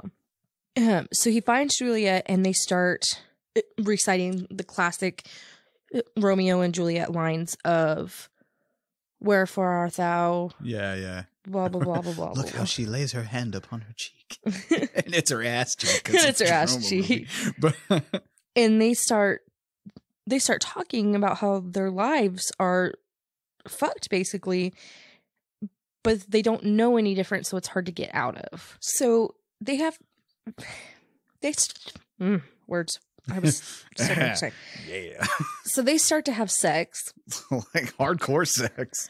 For like 6 minutes straight. So we're watching a Troma movie with a side of porn. Not a heaping side of porn. And at one point, Ness walks in and she's just watching them. Then they fall asleep and they wake up to music. Yeah. So Lloyd has said that he kind of agrees with you. The scene may have gone on a little longer than it should have in retrospect. He also said that if it was more graphic, maybe it'd feel a little less lengthy. No. That's Lloyd for you. But I feel it's a really good scene for obvious reasons. I don't know. Boobs? It's nice. Porn? You don't get to see this in the Romeo and Juliet movie. The whole time you're watching that, you're like, are these two going to fuck? No, They're sitting here talking pretty language to each other. Oh, they fucked back then. I meant in place. They fucked. They had bathhouses where they would go fuck. Like people were fucking in the open. That's another thing people dismiss at Elizabethan times. I think is so like highbrow, like reserved. It was not. It was probably a lot more dirty than what we got going on now. Well, now we're willing to talk about it. Right. Will Keenan. You know, I've been preaching about Will Keenan in this movie. Jane Jensen does a great job too. But Will Keenan was one of the first digital stars in a fully digital feature, digital film, that is. Love God back in 1998. Now, Will would play a completely different character in Kaufman's Terror Firmer, like we talked about. and I'm going to save that as a surprise for when you actually watch that movie. Oh, you're not going to tell me the whole movie? No. Just half of it? Just half of it. But some listeners might recognize him from Law and Order SVU, where he played a toy mogul who was accused of molestation. His character in that show is kind of like a Michael Jackson type person, where he's like immature and acts like a child. He's legitimately creepy in that show.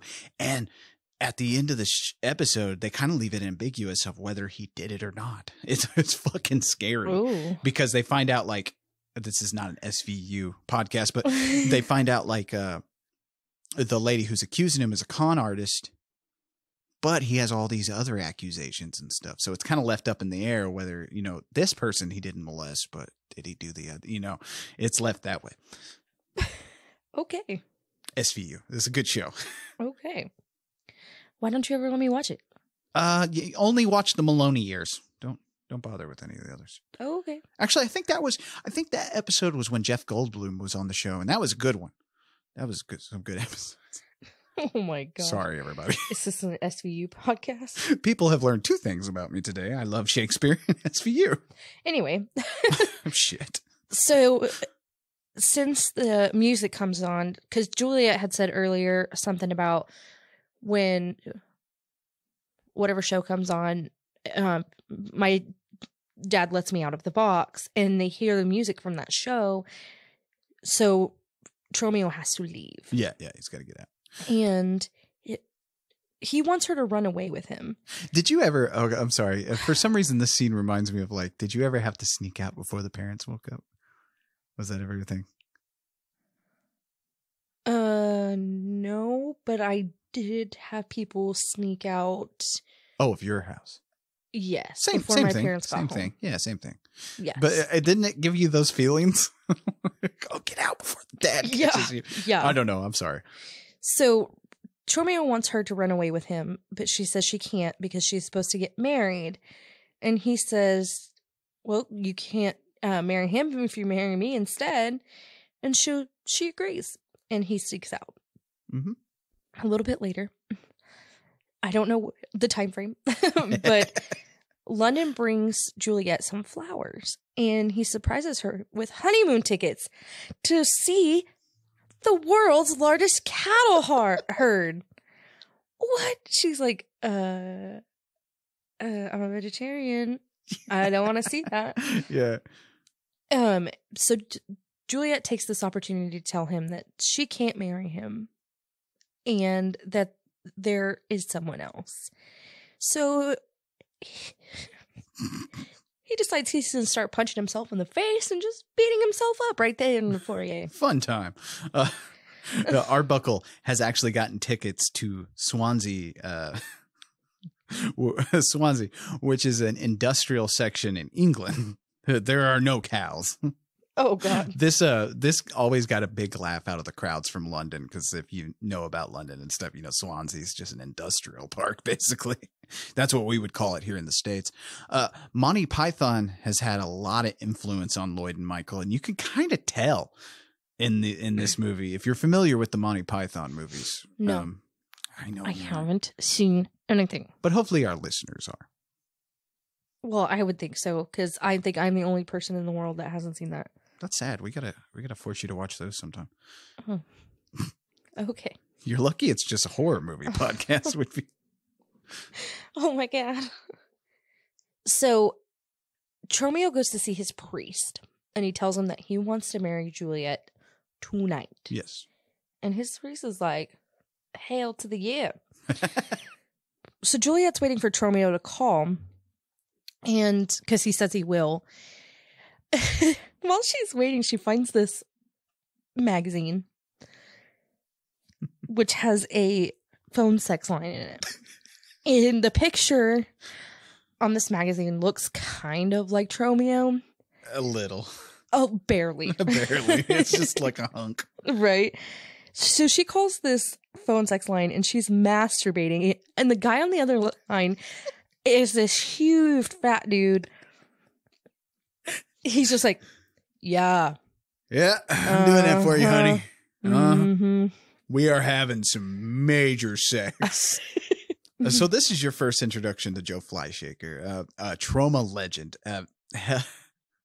He'll pop up often in these as he was in every Kaufman-directed Troma movie between 1989 and 2006.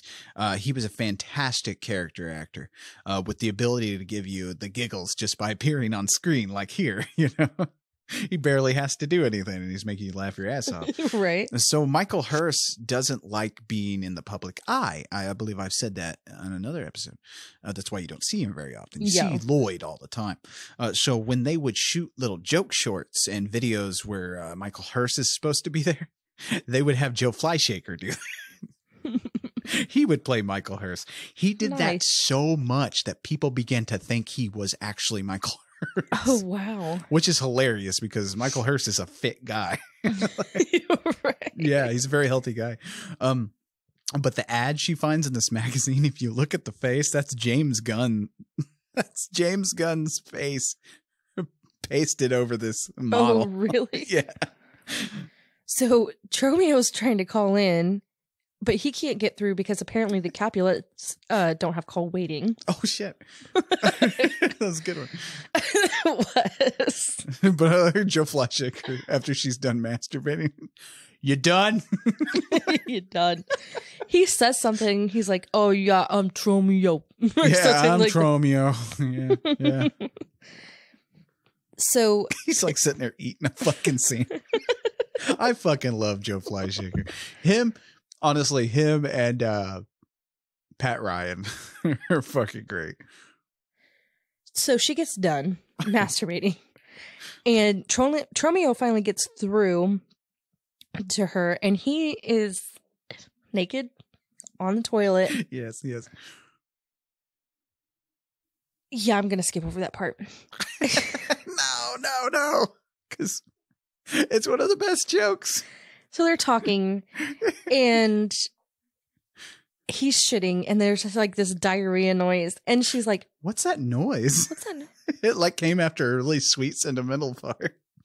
And then it cuts to I love this movie. It cuts to them getting married by the priest in the church. This was the same church in Jersey City that Sergeant Kabuki Man is filmed at. Parts of that movie were filmed here. Okay.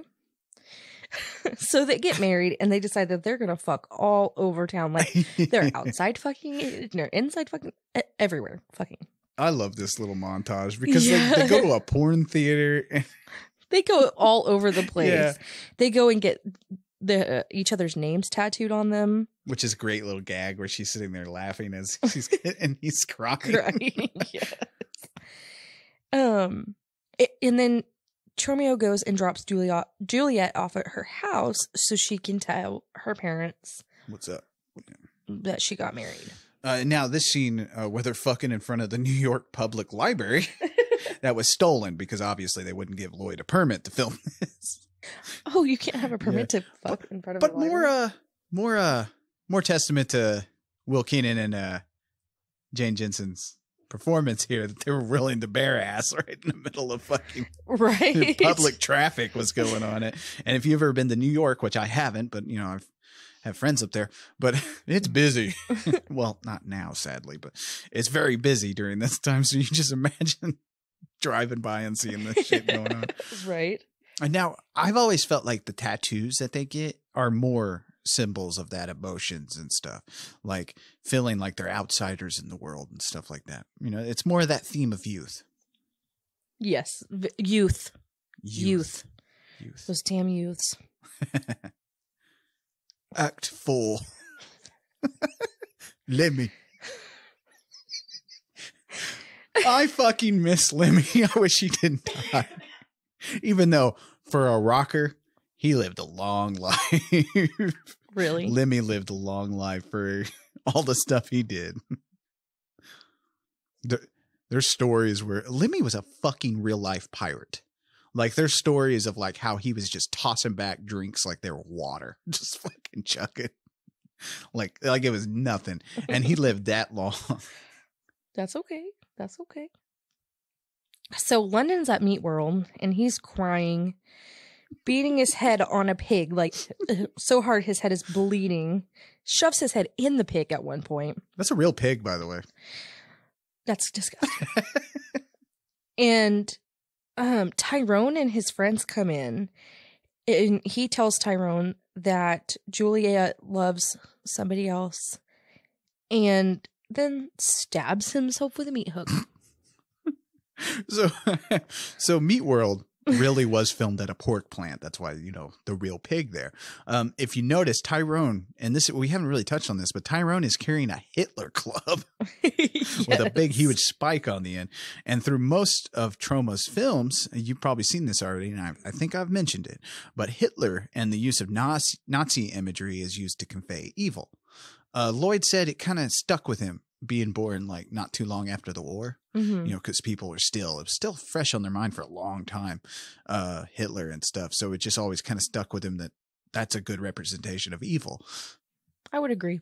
What you notice in all these movies, anytime the Nazi symbols or anything are used, it's always evil. But that's how I live my life, is I see those things as evil. Yeah, see? So, Right. That's what I said. A lot of the stuff you see in a Troma movie, it just does not come from a mean place. Right. All of this stuff does not come. I think that's why, like I said, you can see a kid's head getting crushed and a fetus getting ripped out, and you're having a good time. It's going to be okay. It's going to be okay. Tyrone and his crew go to the tattoo shop because they want to find Tromeo, and they want to talk to Murray. And Murray keeps calling Tyrone all kinds of names. Tyrone's going to beat up Murray, and then Tromeo shows up. Why did I say it like that? Tromeo. And as Tyrone is talking to Tromeo, I don't know why this is tripping me up with all the T's. There is a lot of T's here. Murray pees on Tyrone. So they all start to fight, and Murray stabs a guy in the eye with a tattoo gun. I love that part. Ouch. Yeah. Tyrone goes to hit Tromeo with this Nazi club thing, right, and hits Murray in the head with it instead, and it's sticking out of the side of his head. And the Capulet crew run off. Murray is like dying, and he says his last dying wish is to kiss Tromeo. And Tromeo is like, huh? And he's just like, it's my last dying wish.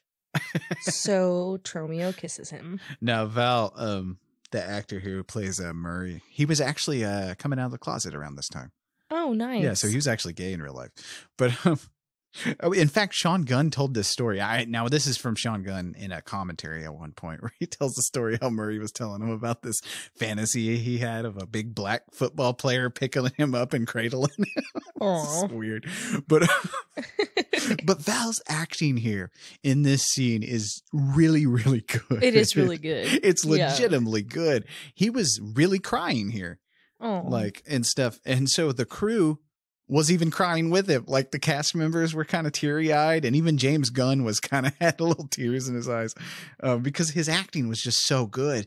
And Lloyd has said, when they built the club that sticks out of his head, it's separate from the prop that Tyrone carries. Mm-hmm. When they built that club, it came out a lot cheaper than they wanted it to. Like you can see every time he moves, it's flopping. Yeah, you can see it moving. Yeah, Yeah. it's made of rubber and it's like too short, like from what the other club was.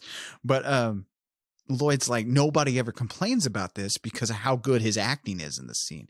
And it's like a testament to how an actor can really like fix anything in a scene. I think that's what, Oh, yeah. even though I said, you know, there's overacting and then overacting in a Troma flick, it's still good acting. Right. Again, right. like Troma is Troma. You know?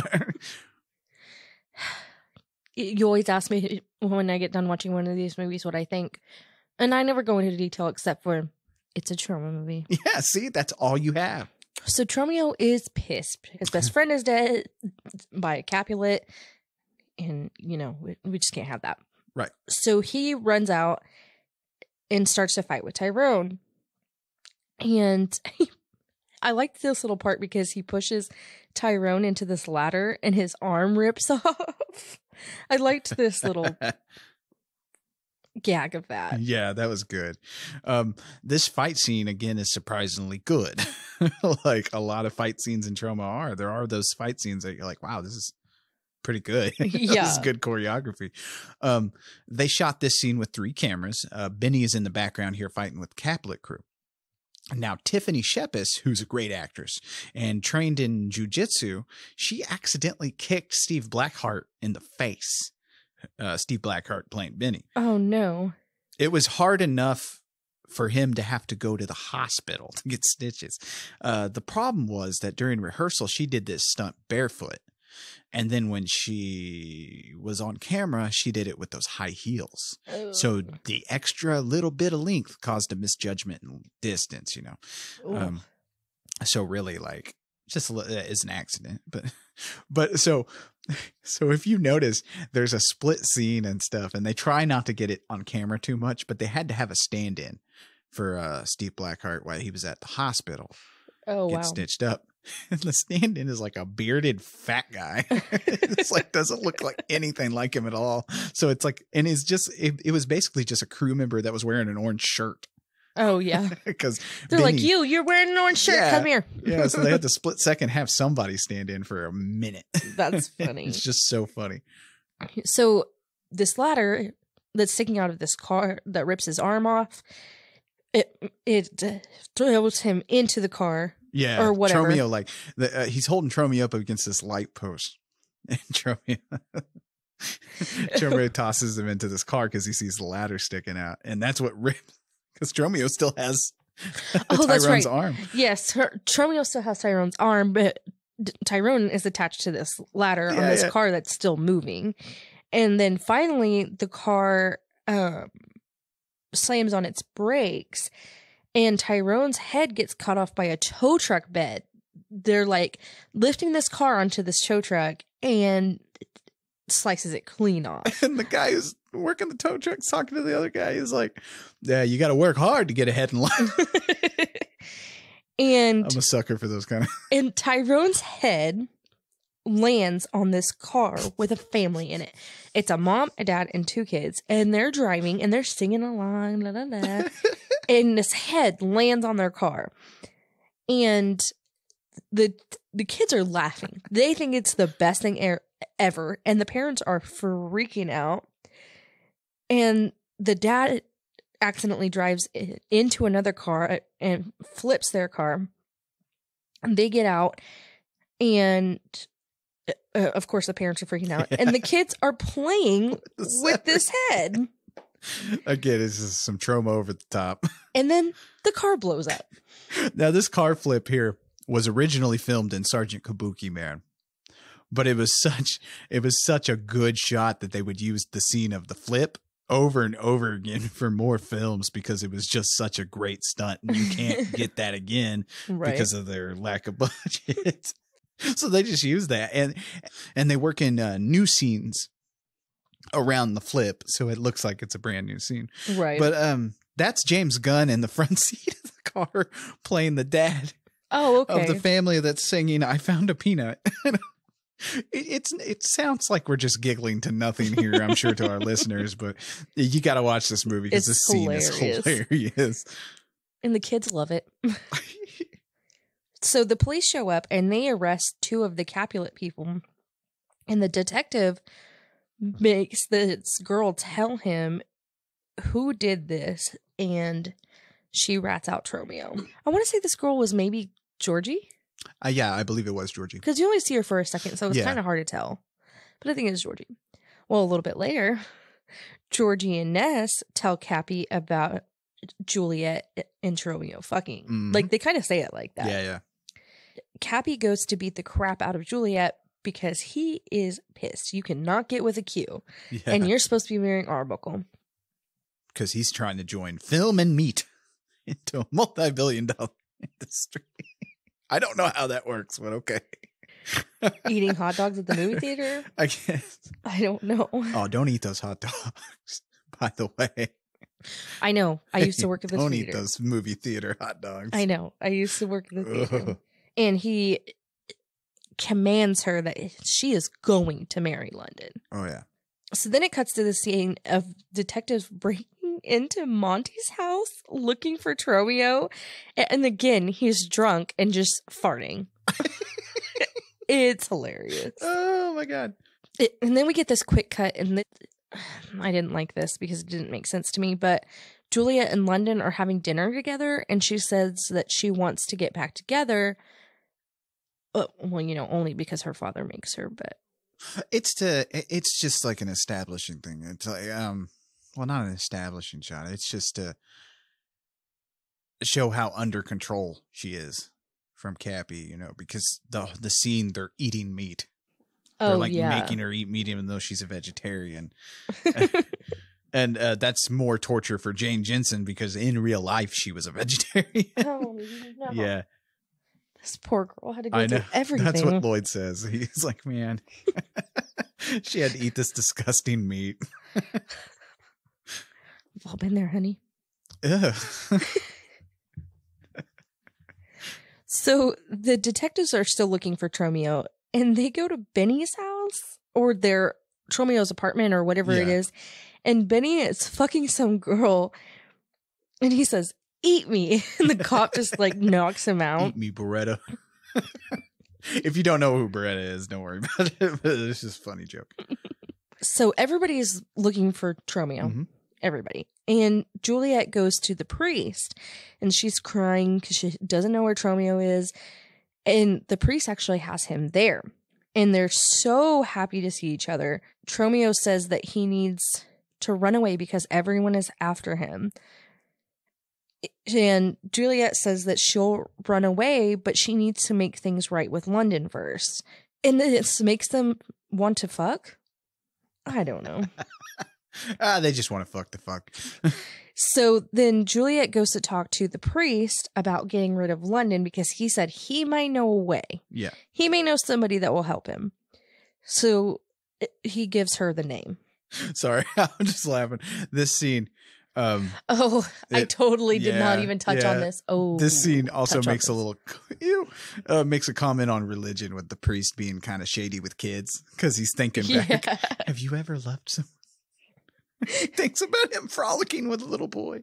Lloyd was a little hesitant to include this, mostly because remember this is the 90s. At that point in American culture, you didn't really. I don't know. You didn't really openly make fun of religion. Or priests touching little boys. Yeah, or you'd quite literally get crucified at the time, you know, pun intended. But like back then, I don't think we openly started making fun of religion until the 2000s. But yeah, James Gunn luckily talked him into this little scene because I think it's hilarious. Oh, yeah. Because like Lloyd says, you know, it shows, you know, no one's above approach here, you know, no one's sneaky clean. Right. Because we know. And we knew back then. Isn't that fucked up? We all knew back then. And it took how long to start? You know what? What's fucked up is they dismissed that one dude in Australia. I have no clue what you're talking about. Never mind. Moving on. This is a weekend update. We don't. So Juliet goes to Chinatown to see this guy. What's his name? I forget off the top of my head. I forget too. But he has a Chinese sounding name. But, right. But I think I mentioned to you, I was like, you do know Chinatown's in New York, right? Because I've had several people I've been watching a movie with, and they've been like, wait, how'd they get to China? I'm like, dude, they're in New York, Chinatown. Right. Yeah, but that's China. Chinatown. Chinatown. China. It's a place. Do you not watch do you not like look at things or read about things? Do you not do the things? Oh my God. How is Americans so dumb about their own country? Anyway. Oh my God. Yeah, you're right. So she goes into this place that's like a drug house because there's people like shooting up heroin and shit.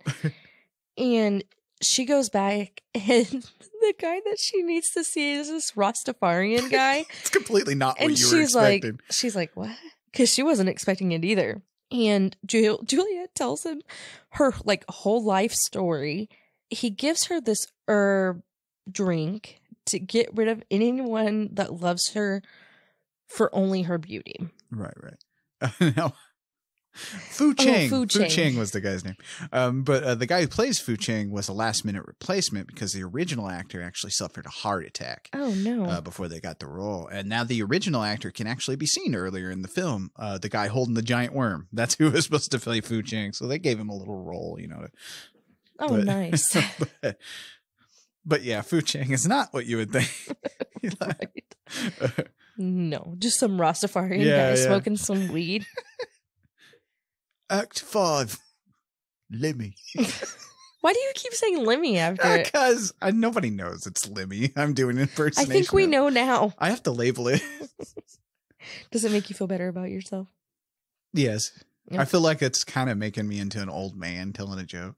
Oh. Yeah, see what the voice I was doing there was Oh my God. that was that guy, yeah. Sounded like him, huh? Okay. Huh? Did it sound like him? No. Oh, pretty cool, huh? No. Didn't sound like him, man. No. All right. So Juliet calls the priest and she tells him that London's coming over at noon or whatever time. And he says he will be there to pick her up. She just has to do what she has to do. Yeah. So she drinks the stuff that the guy gave her and it makes her sick and her skin starts to boil or whatever. And she thinks she's going to die, which I probably would too. Think that I was going to die. Yeah. And she starts hallucinating. And she sees Sammy, Murray, and Tyrone. So this was weird to me because they never explained that Sammy died until this scene. Well, yeah, you can tell he dies on the ground, but then nobody talks about him in the movie. You're right. I don't think... I don't remember him dying on the ground. Yeah, he falls over and he's like... Oh. Yeah. Okay. Well, I guess I missed where that. the dude walking by with the lizards looking. Did you notice that in the background? That's another thing. Like I said, there's all these little things. Yeah, I guess I did not catch that. So she sees Sammy, Murray, and Tyrone, and they're telling her that she's going to die. And they start singing that Gathering at the River song that you were talking about. We gather. Yeah. So she finally comes to... Sorry, think about sex there. Is it working for her? No. Anyway, go ahead, sorry. And the potion or potion or whatever. The potion starts making her ugly. And she starts changing all crazy like, and then she turns into a cow. Of all things, a cow. Yeah. London shows up to talk to her, and he tells her that he knows that she doesn't love him. And she turns around and it scares the fuck out of him. He like jumps off the bed and everything. And then he's like, I'm going to have to think about marrying you. It's just acne. Oh, it's so funny. And she gets him real good and makes him leave by showing him her cow dick. This big old gross cow dick hanging down. She lifts up her dress and there's just a big old dick. It's great. Obviously, her changing into a cow is more commentary on meat and stuff. Right. I don't have to spell that out, really. And Tromeo is a cow. Yeah. Anyway. There's a lot of little subtle hints. So he starts to puke after seeing the cow dick. And this makes him jump out of the window. Jump out of this fucking window. Every single one of these movies, somebody has jumped out of the window. Oh, yeah. You got to do that. I That's guess. a fun sequence. It's fun. So her dad comes in and he sees her like that and he is pissed. Oh, yeah. Now, Arbuckle jumping out the window was played by a stuntman. He was supposed to jump through this candy glass and land on some boxes at the bottom. Now, the other stunt guys and stuff requested this 1/4-inch candy glass, which the crew thought it would be better go with a thinner glass. Oh. But the stuntmen wanted it to look more realistic, so they went with the thicker stuff. They did this because they wanted to get some publicity shots for future projects, so they could show it's like a sizzle reel. They could show to future clients and stuff. But now Arthur Jolly, the stuntman, went to jump through this stuff, and the glass didn't break, so he just cracked his head on this and. So hard that the window frame gave and the whole window falls out. Oh, no. Now, they did reset this, and Arthur went out the right way. You just threw an empty window. And, but with way too much force because he misjudged and was thinking glass was still there. So he goes out this. Now, the way they were, Arbuckle's supposed to land on the ground and stuff. Well, that was on a balcony. Mm-hmm. So he's jumping from a window onto a balcony below. Shit, I hit my mic. Onto a balcony below. Mm-hmm. And now this was 4 stories up. Oh, shit. So if he... Luckily, there was the still photographer's face was there to catch him. Oh, fuck. Because if he wouldn't have, he would have went over the railing of this balcony and dropped onto the cement about 4 stories down. So kind of scary. So Tromeo and the priest pull up and run inside, and some of the Capulets are there. I think Ness and Georgie. Yeah. And some guy. That's her oboe instructor. Remember we were introduced? Oh, that's right. Juliet's oboe instructor. Which, wait, what? And she never plays the oboe in this, so it was a little confusing. So they're trying to stop them, but the priest says that he can handle it, and Tromeo runs upstairs. This is where the priest starts kung fu fighting everybody. And he kills the guy by stomping on his head. And this is the worst. Like, it's not a good effect. It's funny, though. It is funny. It's played for laughs. Oh, it's definitely funny.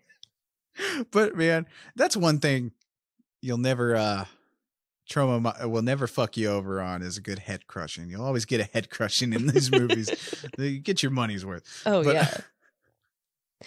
So, Cappy and Juliet are fighting, and he tells her that he's going to kill her and fuck her at the same time. Yeah. He's such a fucking... So Tromeo shows up, and him and Cappy start to fight, and he knocks Cappy out and goes and makes out with Juliet, and she turns back to normal. She's not a cow anymore. I love how the Fantasy Star thing superimposed over the transformations and stuff. I love that kind of thing. It's cheesy, but it fits really well with the look of this movie, because this movie truly is a punk rock take on the story, and it has so many fantasy elements in it. It's fun. So I guess as Juliet's like transforming back, Cappy comes to it, and he goes to get his bow and comes back to beat up Tromeo. Yeah. Juliet burns him with her curling iron and then stabs him in the ear with a bobby pin. Oh, that was rough. Yes. I could take the burning, but not the bobby. And then when he pulls him out, and he's got his eardrums on the end. She then grabs a nail file and starts to stab him in the back with it. And then shoves a hairdryer in his mouth while it's running. That's like a brutal way to die, man. Shit. And then Tromeo shoves tampons up his nose and hits him with a book of Shakespeare. Fitting. Yes. Cappy's going to shoot Tromeo with a bow, but Juliet takes this, I don't know, is it a computer? Is it a TV? I don't know, but this monitor, and shoves it on his head. Yeah. I love how all these things that do Cappy in are symbols of youth and sexuality and beauty. Right. It's nice. Like I said, the youth versus old age thing, really heavily put in front of you here. But plus the book of Shakespeare that gets him good. that I'm a sucker for those kind of puns and stuff.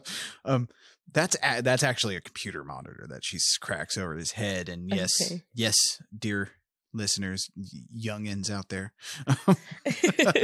computers were giant box monstrosities at one point. Yes. I remember being so excited about getting, and they were called CRT monitors, these big TV box looking motherfuckers. I remember I got one of the brand new ones that was painted black. I take that computer monitor crashing over his head, and there's like the porn scene earlier and stuff. It's a commentary on how the internet is the last free highway for the future and the young people and stuff against these dinosaurs who control radio and film. Right. You can't have your own radio station no more. You can't get on TV or in the movies, barely, unless you're super fucking lucky. Hell, YouTube is that way. And with YouTube, we're seeing an encroach on the internet now, and that's kind of sad. So Tromeo and Juliet run off, and Cappy chases them and corners them in the room with the timeout box. Yeah. He has this computer monitor on his head. He's still got this computer monitor. He punches them both, and they kind of knock out. And he goes into the box to mess with the chains. Right. As she's coming to, she grabs the plug for the monitor and says, "She's not Daddy's little Crenshaw melon anymore." And she plugs it in. And it electrocutes him and then blows up his head. Yeah, because earlier in the film, she's like, "You're my Crenshaw." Like, he makes her say that. It's gross. He's like, "Who are you?" She's like, "Daddy's little Crenshaw melon." Where have I heard this before? I don't know. I think you've seen this movie at one point. Actually, I don't know what a Crenshaw melon is. That's funny. Now, they shot the scene where Cappy's head explodes. They filmed the aftermath, where he is laying there all gory and stuff, and there's brains on the box and stuff. They filmed that before the explosion, because they were worried, because, Troma thinks ahead, and they always have a plan B. They figured if the pyrotechnics were to mess up or not work, then they'd have this end scene, and they could fit some stuff in there together. Well, luckily they did that because the pyrotechnics were too aggressive. When they blew up, it destroyed the box. It caught the room on fire, the cloth and stuff. It caught the lights on fire, and almost it basically burnt down this warehouse almost. But it would have ruined the shot if they didn't get this aftermath. I just found something. What's that? Ever seen a Crenshaw melon cut in half? No. Looks like a vagina. Oh, gross. Now it makes sense. Yeah. Ew. We just discovered a new little thing. And apparently it's a song in somebody's name on Instagram. Oh, wow. But yeah, now the Crenshaw melon thing. See, I'm telling you, there's these hidden little things in this movie that are very smart. So it's a little bit later, and the police come, and the priest gets them out of these murder charges. Self-defense. Self-defense, yep. And the Capulet girls are handcuffed and taking the blame for all this stuff, basically, that can't be claimed as self-defense. Yeah. The police, or the detectives or whatever, says that they're free to go. Tromeo and Juliet. They're going to leave, but Monty and Ingrid show up, and Monty tells them that when Tromeo was a baby, that Monty traded Silky Films for Tromeo, even though he wasn't Tromeo's dad. And he's like, "I'm black." Tromeo's like, "Oh, I wondered about that." But that's a sweet little scene. He didn't want to lose his son, even though it wasn't his. Right. Yeah. So Monty had agreed that he would never tell anybody that Tromeo wasn't his, and that actually Tromeo is Cappy's son, Cappy and Ingrid's son, and that makes Tromeo and Juliet brother and sister. And they're like, okay, who cares? And they just drive off. We've gone this far. Right. And then they drive off together, because that's what we do. I guess when you're in love. Epilogue. Lenny. Lemmy. I said Lemmy. funny. I can't do a Lemmy voice. I wish I could. 6 years later. They're having this barbecue. It's Tromeo, it's Juliet, it's I think Ingrid's there, Monty's there, Benny's there, everybody's there that love them. Mm-hmm. And they have Tromeo and Juliet have 2 little girls, these beautiful little mutant girls. I remember you were like, they couldn't just leave it alone. Huh? They just couldn't. Just have They them just drive couldn't. off into the sunset. We No. have to have more. Oh, So they have got these little mutant girls. One of them has like an extra phase. The other one I don't remember because I was so cringed out by this. And then they also incest. then they have this little boy who's named Murray, and he's a perfect little angel. The incest just happened. You were with bothered by this. Wait, did Juliet have sex with somebody else? Dun, dun, dun. Anyway, so it ends there, and we get that nice little ending with Lemmy reciting some more Shakespeare. They get the most terrifying ending ever. Tromeo and Juliet are middle-class suburbanites. Dun, dun, dun. Now, Dun, dun, dun. now, I think this is the only ending that deals with incest that I'm okay with. Again, it's Troma. How are they doing this? We had a good time here. What did you think of Tromeo and Juliet? I really liked this one. Yeah? Yes. Out of all the Troma movies, is your favorite so far? Yes. That's cool. It's one of my top favorite. I know it's hard to pick for me, but it's one of my tops. How you doing on Troma month? Well, I was happy about this one, and I wish we would have just left. Can we leave it here?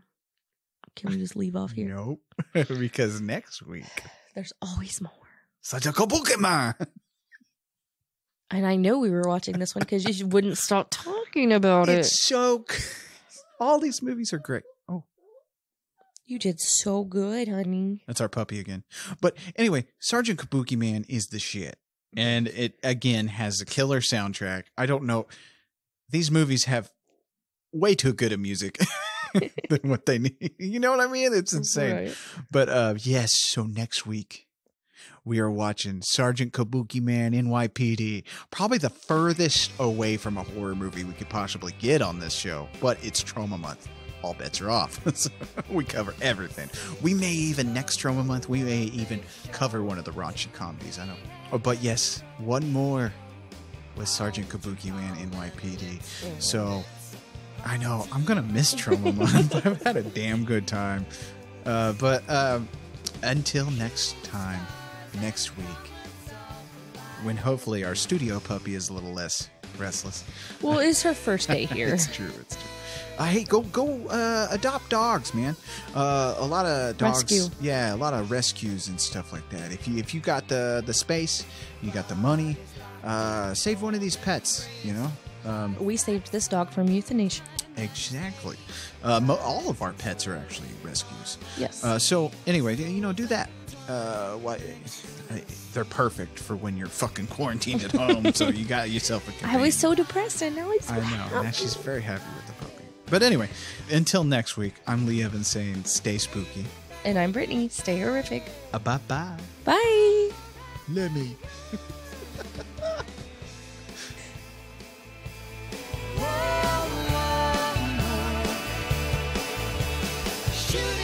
Thanks for listening.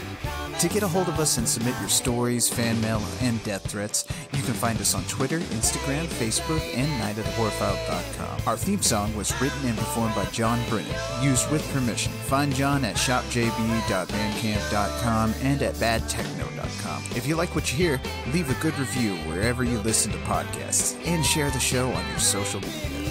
See you next week.